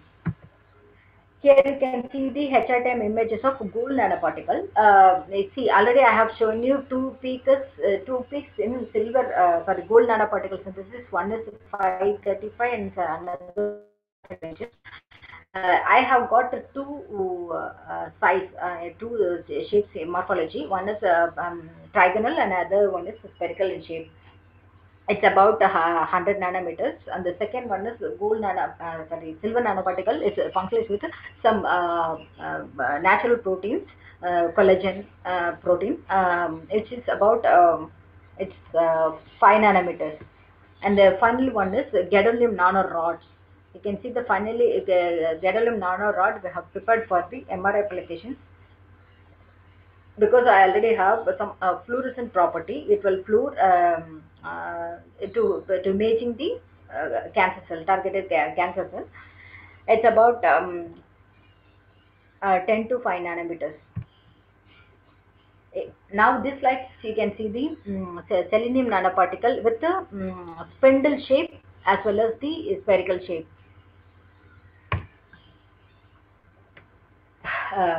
Then particle size and zeta potential. Why particle size and zeta potential is important for the applications? Doesn't mean we can all the particle, we can't synthesize all the particle in same size. That's the main disadvantage of green synthesis over the chemical synthesis. After the synthesis, we can add some artificial or some chemically synthesized polymers, but anyway, it's coming under chemical synthesis. Now here, particle size showing this analysis shows the hydrodynamic mean size of particle and the particle dispersity. According to the particle dispersity and the mean size, we can select this nanoparticle for further applications. Like if it is a very less particle dispersity or mean size will be very less, so that we can use this for biological application. So according to the size and shape, the particle mean size we can use for drug delivery. What kind of drug we can attach, what kind of functionalization material we can use on the surface. These all play the important role in the selection of selection of particular application or targeted drugs. And this zeta potential of selenium nanoparticle is about minus 6.02 millivolt. This zeta potential of a surface charge, it shows the surface charge of the all the nanoparticles. This surface charge again play the role in the killing mechanism of if we are saying for silver, it shows if it is positive charges, it will go and bind the surface of the bacteria. A negative walled, say for example, if it is E. coli, it will go and find the surface of the bacteria and will disturbing the cell wall mechanism and to ooze out the cell organelles. Thereby, it is killing the bacterial colonization. Here it is the surface charge of the nanoparticle is very important for the biological function. The biological surface charge of the nanoparticle may vary according to their pH. If you are taking the pH around acidity, it will show positive result, positive surface charge. And if you are taking nanoparticle in the basic medium, it might show negative charges. It is already proven one. Now we are coming to the biomedical applications. Here biomedical applications.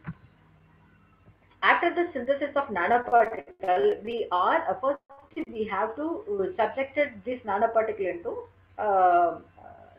cytotoxicity or anti-cancer activity, which is otherwise we used to call as a MTT assay. The first one is control Hep2. Hep2 is a liver cancer cell, and the B one is silver nanoparticle treated Hep2 cell. And after the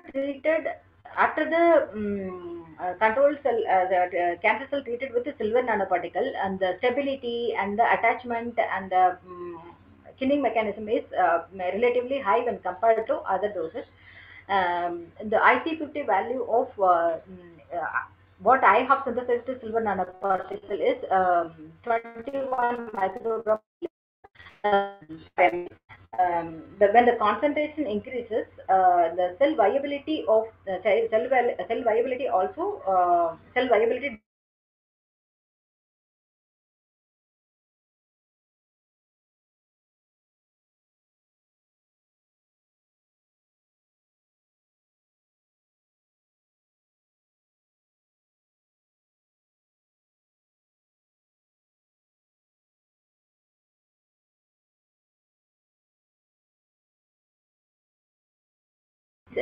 cancer cell. I mean, there we can allow this cancer cell for after the incubation of.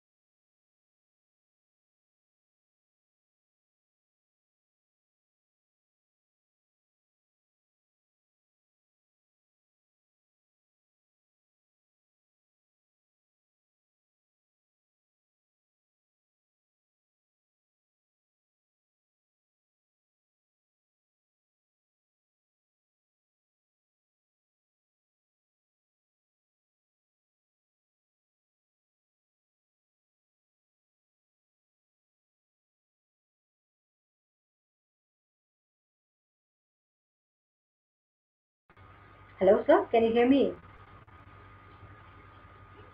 Yes, ma'am. Continue further. Yeah.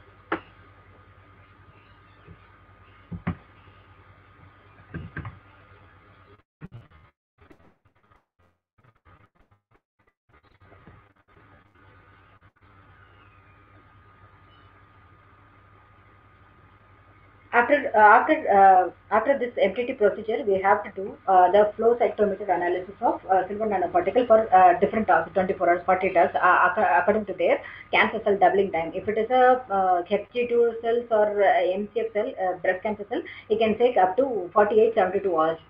So that we can clearly implies that at what stages it's interfering. I mean, and the silver nanoparticle or whatever the desired nanoparticle can killing the interfering the cell cycle analysis.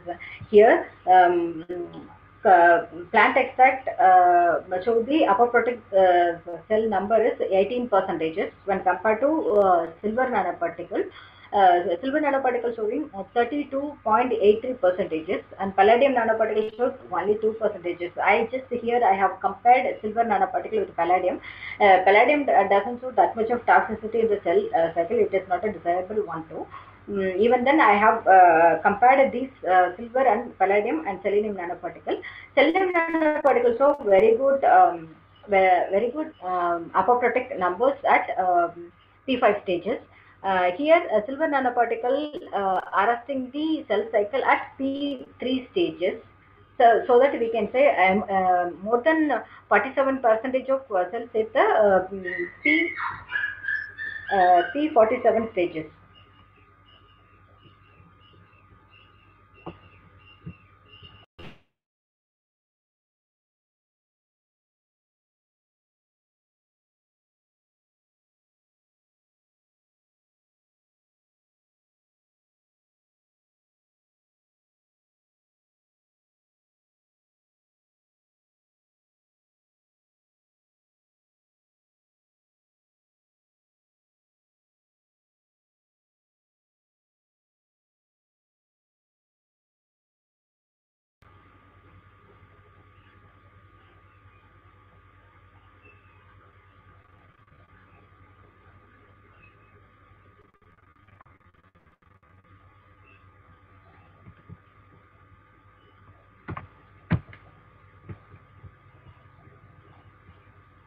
why I can move the slide?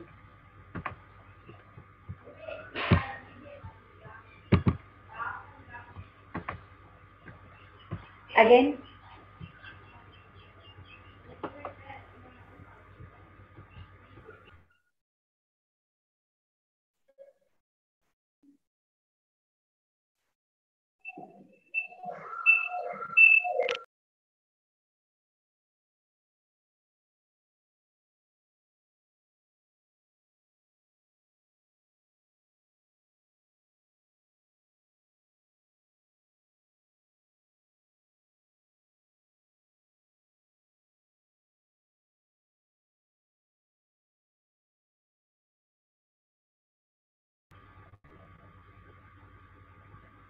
am I audible? Yes, ma'am. Okay. Here you can see the normal phase contrast and the confocal. You can compare the phase contrast microscope images as well as the confocal microscopy images of liver cancer cell after the treatment of control and the silver nitrate and silver nanoparticle. Anyway, we have to compare the source material when compared to silver nanoparticle, because in the silver nitrate also have some cytotoxicity effect of I can't remove this. Please move this window away from the shared application. How can I do this?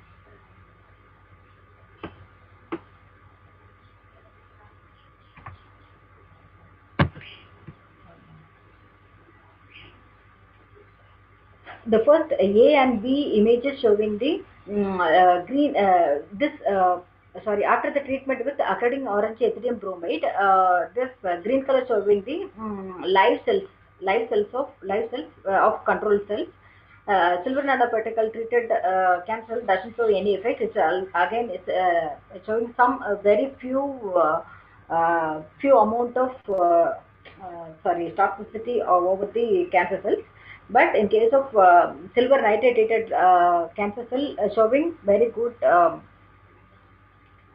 anti-cancer effect, which was further subject. This synthesized nanoparticles was treated with MTT and cell cycle analysis and confocal with a different timing, different concentrations, different doses.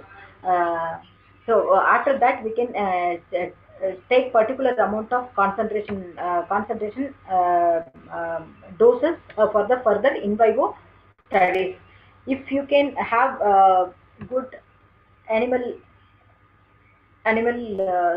houses or good you have pretty big animal analysis, I mean over your university, you can do peacefully with the pilot plant studies. Otherwise you have to select or pick up all this concentration over the existing studies, or you have to do very good analysis in vitro studies itself. After that, after the concentration after the concentration you have taken from the in vitro studies, you have implied this. You can implement in the in vivo groups.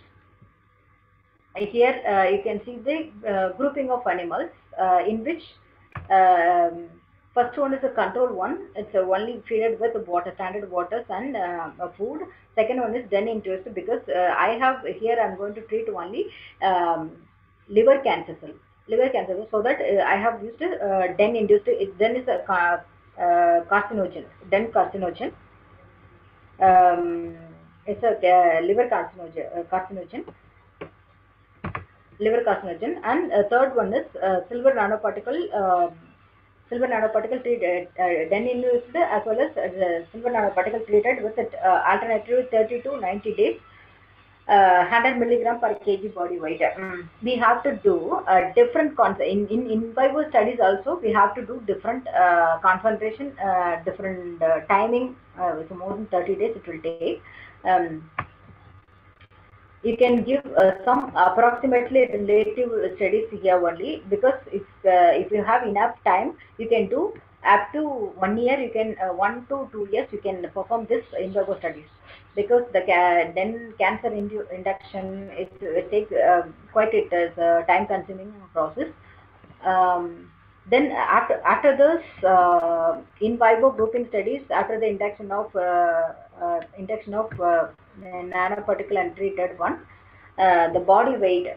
First, we are observing with the body weight and the tail reduction, the hair reduction. Here, I have mentioned only the body weight. The 0-3 compared with the 0-3 and 60th day, and the control tract showing there is no weight changes. I mean, the weight is gradually increased when you are taking good speed in the control tract, which was compared with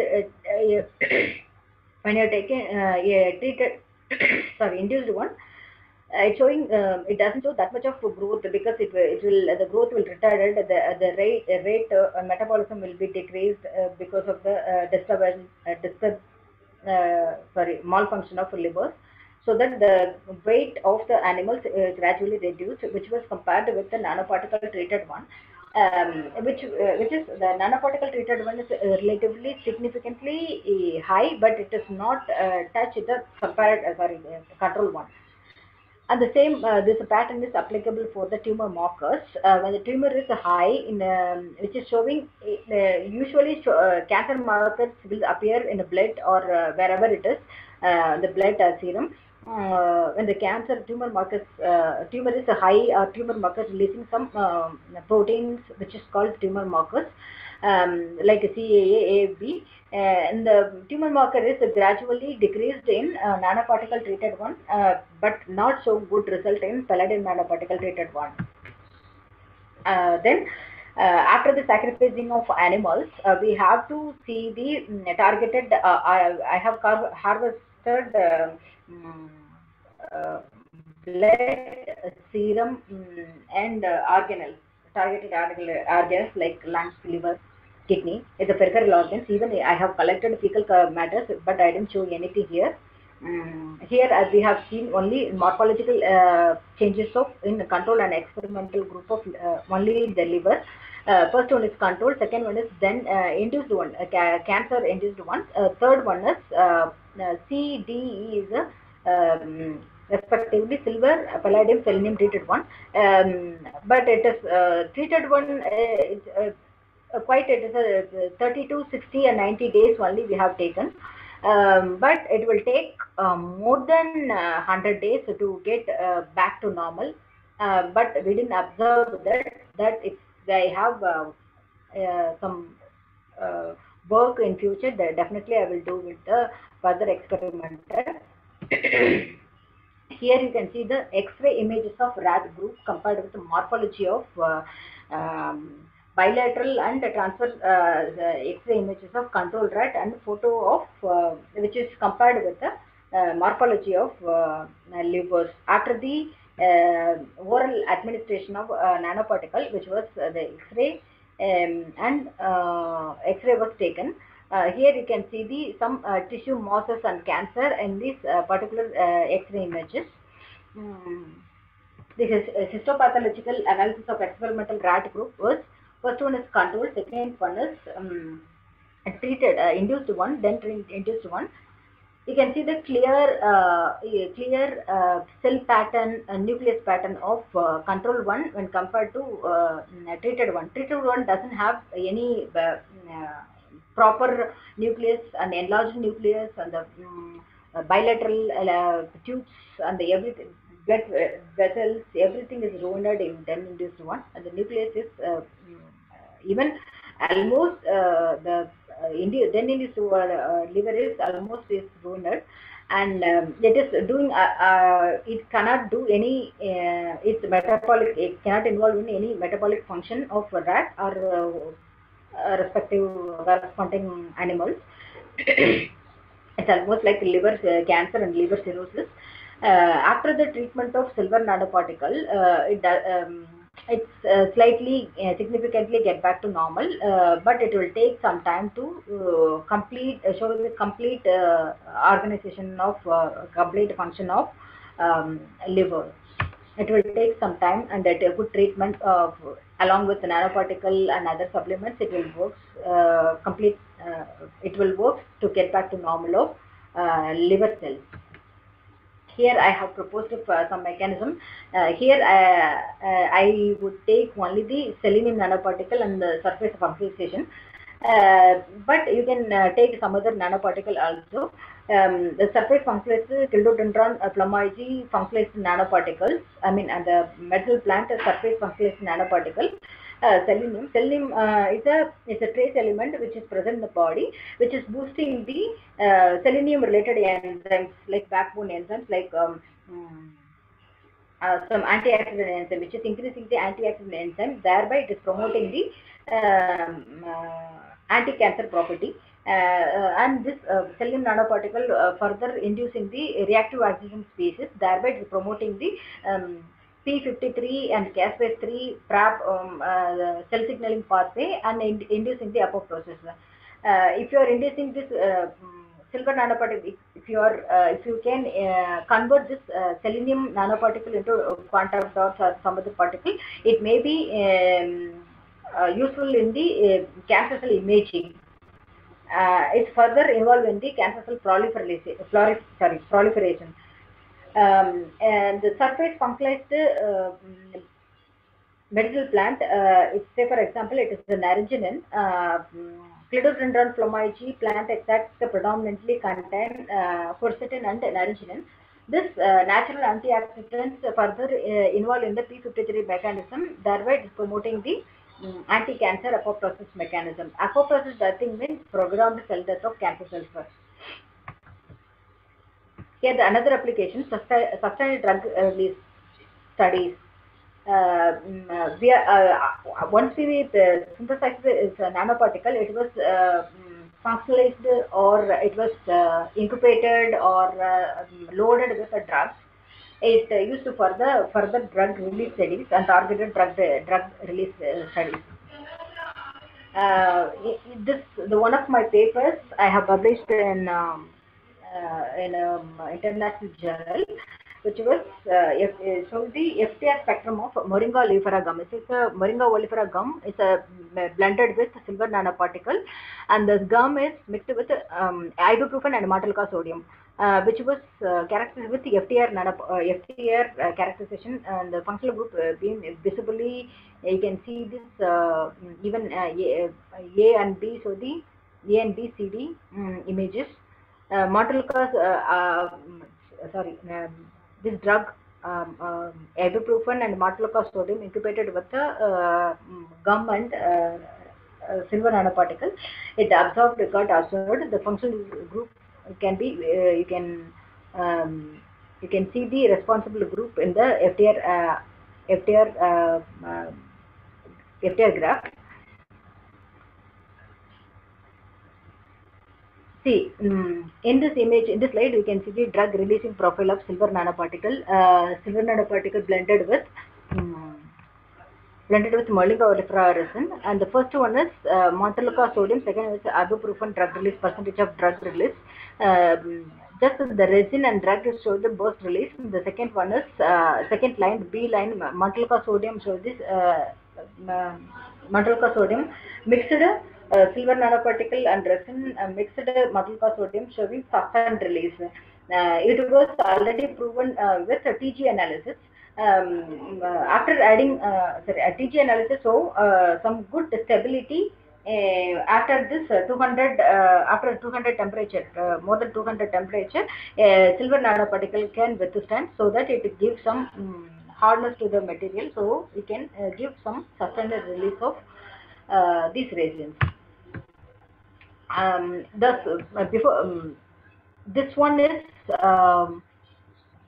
maltolca drugs nanoparticle along with polymers or resin I have ordered, but in case of in vitro drug release, silver nanoparticle mixed with methotrexate, it's anti-cancer drugs made into pellet, which was dropped into 200 ml of phosphate buffer saline pH is 7.4 blood-like solutions. At 30 mild agitation, it was incubated in 37, and then samples being collected and measured for the percentage of drug release studies. Then third one is here you can see the preparation of capacitor loaded iron oxide nanoparticle. Here 50 milligram, if you are taking 1 mg or 100 mg, according to that nanoparticle size and shape, you can pick your concentration. Capacitum is the anti-cancer drug. 100 mg iron oxide blended with a 50 mg of capacitum, and then which is soaked with the phosphate buffer for 24 hours with mild agitation in this 37 degrees Celsius. Which is first how we are loading this drug on the surface of the iron nanoparticle. Both is mixed with together. Then the resulting solutions, supernatant, after the mixing of solution, drug with the iron of the nanoparticle, the drugs and nanoparticle will blended together. And after that, we have to centrifuge the supernatant. The supernatant will tell you the free drugs which is not attached on the surface of the nanoparticle, which is used for the drug, which is this concentration which will use for drug releasing capacity. The pellet was collected and the freeze dried for further drug releasing capacity study. Drug releasing study, the sample, the collected iron nanoparticle with dialysis, iron nanoparticle with drug which dialysis, which is kept in the dialysis membrane and in the phosphate buffer saline for 200 ml with a 37 degrees C. When the sample is, after that, it was incubated in phosphate buffer saline. 2 ml of sample being done 30 minutes in regular intervals, and which is the 2 ml of PBS immediately replaced by 2 ml of freshly prepared phosphate buffer saline. This 2 ml of sample will taken in the UV OD. The UV OD is corresponding to concentration of drug which is released on the phosphate buffer saline. The capacitor concentration is samples was collected at which was read at 298 nanometer. Depending on the on your drug, first you have to run the your UV body on UV concentration. Thereby you can see the UV peak at what concentration is absorbing the UV light. According to that, you can fix the UV light. Then you can see further absorption of collected samples for further use. Drug releasing study, here we can see the standard graph of first we have to make a standard graph of standard drug. Then releasing capacity of 20 mg capacitor means when the time is increasing and the concentration is relatively increasing, the drug release percentage also increases, which was the season cumulative percentage of drug release. Here you can see the 20 mg of drug at different time. First 0 time. The first one is you can see the dialysis clip and the dialysis membrane. Here you can see the drug pellet, drug nanoparticle pellets, and that one is a semi-permeable dialysis bag. Here's a simple apparatus. You can see the 10 mg of nanoparticle blended with 50 mg of drug.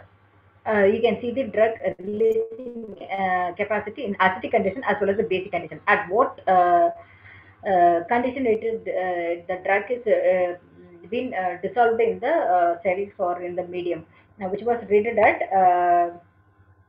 the particular acidic and basic conditions. When the concentration of when the time is increasing, the cumulative drug releasing capacity also increases, which was further calculated in the cumulative percentage of drug. How much the drug concentration will be available. It results in the phosphate buffer saline. If whatever the nanoparticle you are preparing,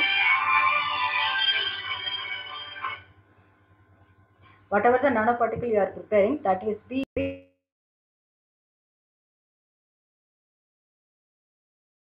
nanoparticle you are preparing, that must be subjected to in vitro anti-cancerous activity, so which will showing the clear cytotoxicity effect of synthesized nanoparticle at a different hours and different concentration. Like we have here we have selected 24, 48 and 72 hours, 37 degrees Celsius with the different concentrations.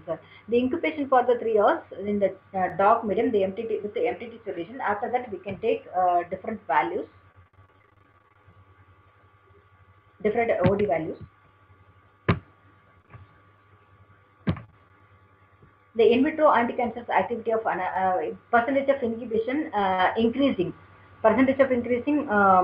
slightly improving in 24 hours when the concentration increases, and the 42 hours the concentration increases slightly in the milligram of when the time is increases, the concentration percentage of inhibition also slightly increases, and the percentage of inhibition will increases up to 72 hours.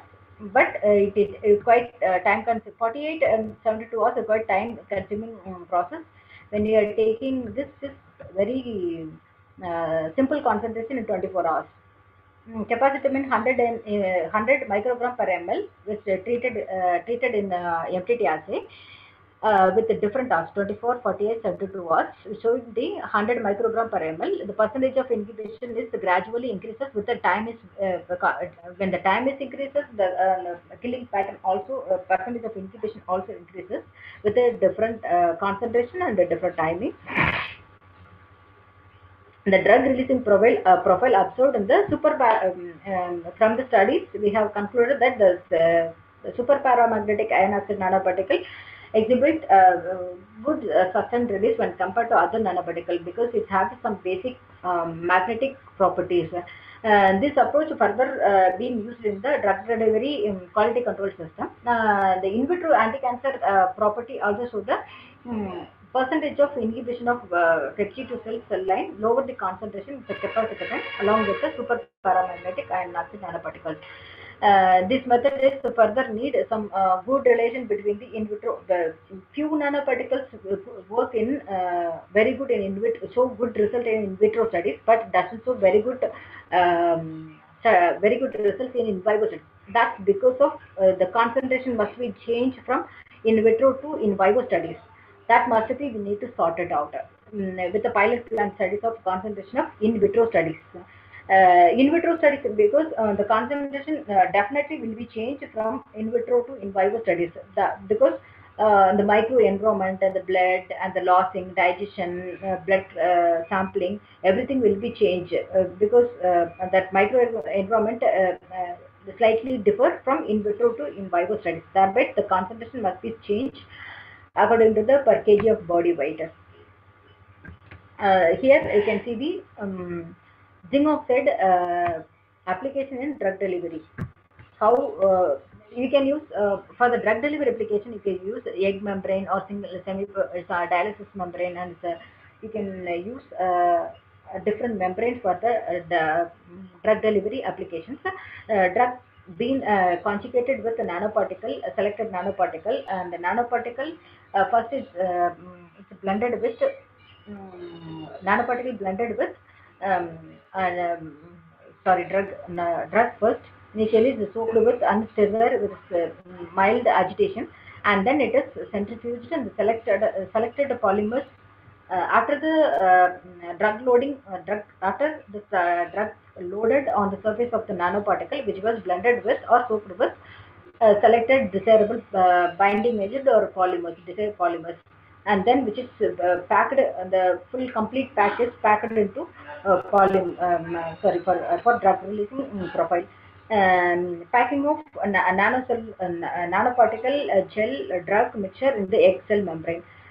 This we need to pack this into the egg membrane for in the pH solutions. For the pH must be 7.4 at the slow agitation. The collected sample will be readed at a different timing, like minutes to 15, 30, 45, and releasing capacity. The cumulative percentage and the cumulative drug loading capacity will reveal the drug loading capacity of nanoparticle as well as the polymers, and drug releasing. From this we can conclude the drug releasing capacity of nanoparticle as well as the binding agent. Binding agent, when you are selecting your binding agent, you need to consider all these natural polymers, biocompatible, biodegradable, it should be biodegradable, It should not irritate your immune system or your toxic cells, or it is supposed not to toxic your body, and it should contain excellent water binding properties.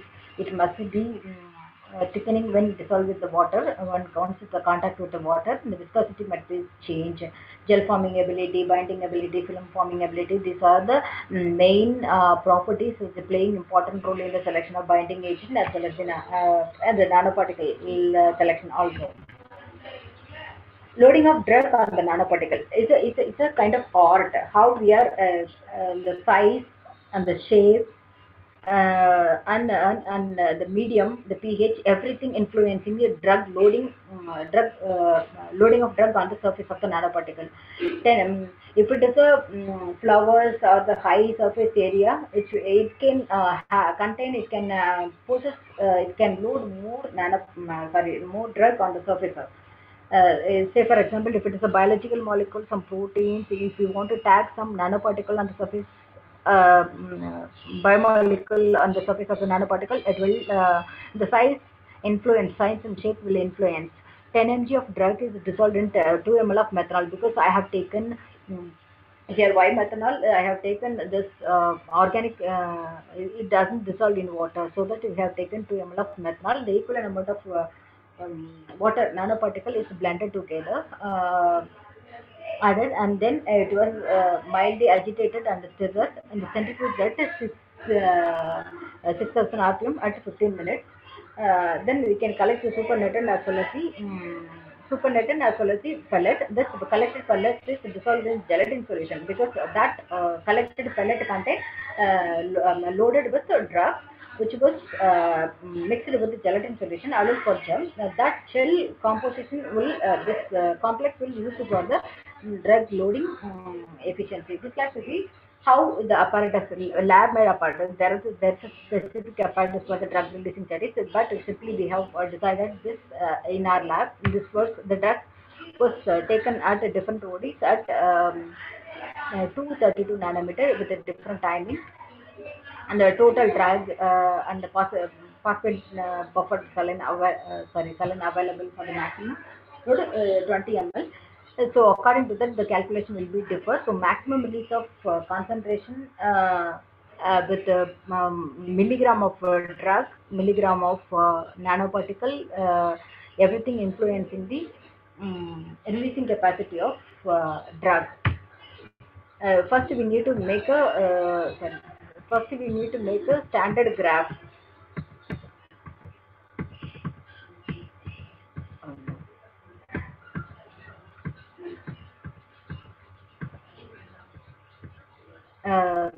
First we need to plot a calibrate standard calibration of for this is for metronidazole benzoate drug.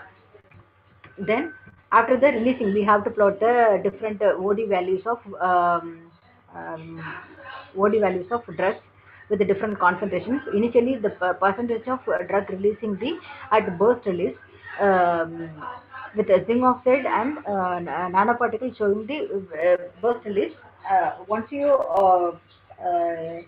kept in the membrane, it shows the complete concentration loaded on the surface of the nanoparticle. Everything is dissolved in the phosphate vapor solution. That's why it is showing very quick delivery within the time. Whereas the gelatin and the nanoparticle blended complete mixture shows the sustained release. Now we are going to another biomedical application, is antibacterial studies. The synthesized biomedically synthesized nanoparticle will be tested against the Staphylococcus aureus and Klebsiella pneumoniae and Escherichia coli. This E. coli, the silver nanoparticle being is showing amazing antibacterial, antifungal, and antimicrobial activity against so many microbes. Because the real mechanism behind the accurate mechanism behind the killing of all anti-microbes, which the clear mechanism that we didn't find it yet. But even then, researchers have find out some few more mechanisms like this silver nanoparticle is binded on the surface of the nanoparticle, surface of the microbes, and it is releasing the cellular organelles, and it will also interfere in the polymerase in the DNA replications, and also it is involving the secondary metabolite disturbance, thereby it is promoting the it's performing the antibacterial activity and antifungal activity. Silver showing good antibacterial activity, even the antibiotic resistant cells and antibiotic resistant bacteria. And equally, is when compared to silver nanoparticle, when compared to silver nanoparticle, copper nanoparticle have equally or relatively less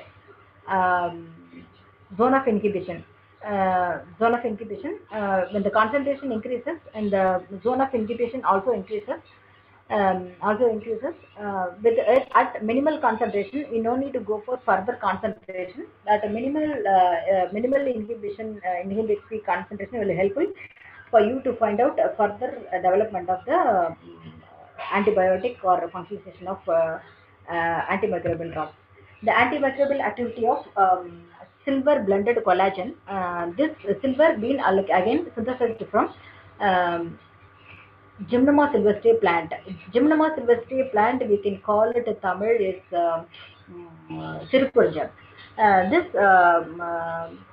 Gymnoma sylvestre show very good anti-diabetic activity.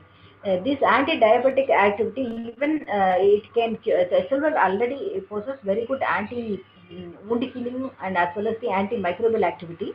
Along with this Gymnoma sylvestre medicinal plant extract, also enhancing this antibacterial as well as the wound healing property.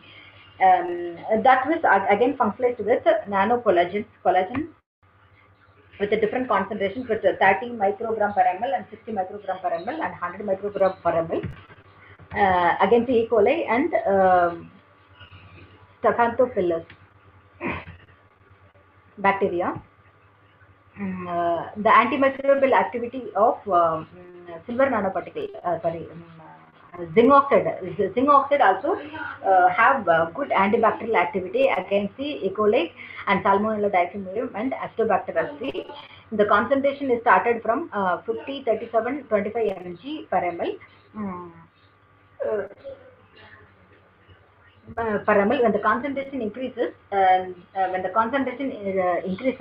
the zone of incubation also increases at the 75-50 point. Some Salmonella typhimurium Actobacter showing minimal inhibitory concentration. See, you can see the plus or minus values of 25, 50, 75 and 100%. At 75, 50, 50 must be the minimal inhibitory concentration, or 75. In case of Salmonella, 75 is a minimal inhibitory concentration. According to the bacteria, depends upon the bacteria and the nanoparticle functions and the surface morphology, everything plays a role in the minimal inhibitory concentration of nanomaterials. Here the wound healing biomedical applications. Wound healing biomedical applications. Hello? Madam, excuse me, madam. Sorry for the interruption. Sorry for the interruption. We have another one session, ma'am, afternoon, and also a lunch is there. So please, ma'am, please go. Up to this, there is so many presentations. You give fully highly presented in a highly manner. So please be conclude. Is it possible, ma'am? Okay. Thank you.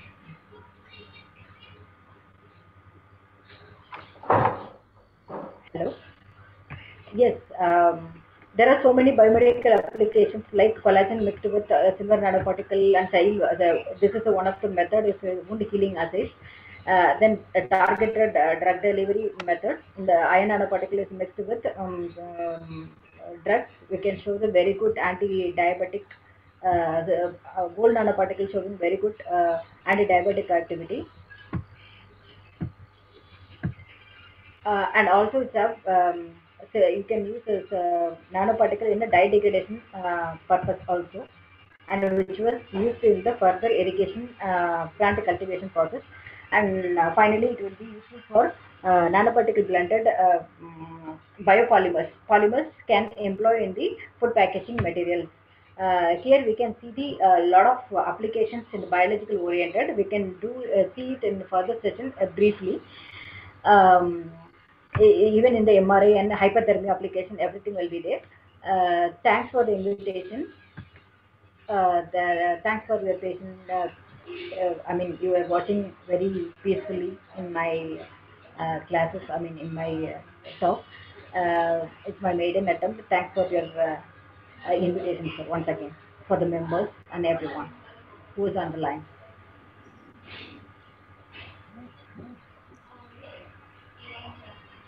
Any questions?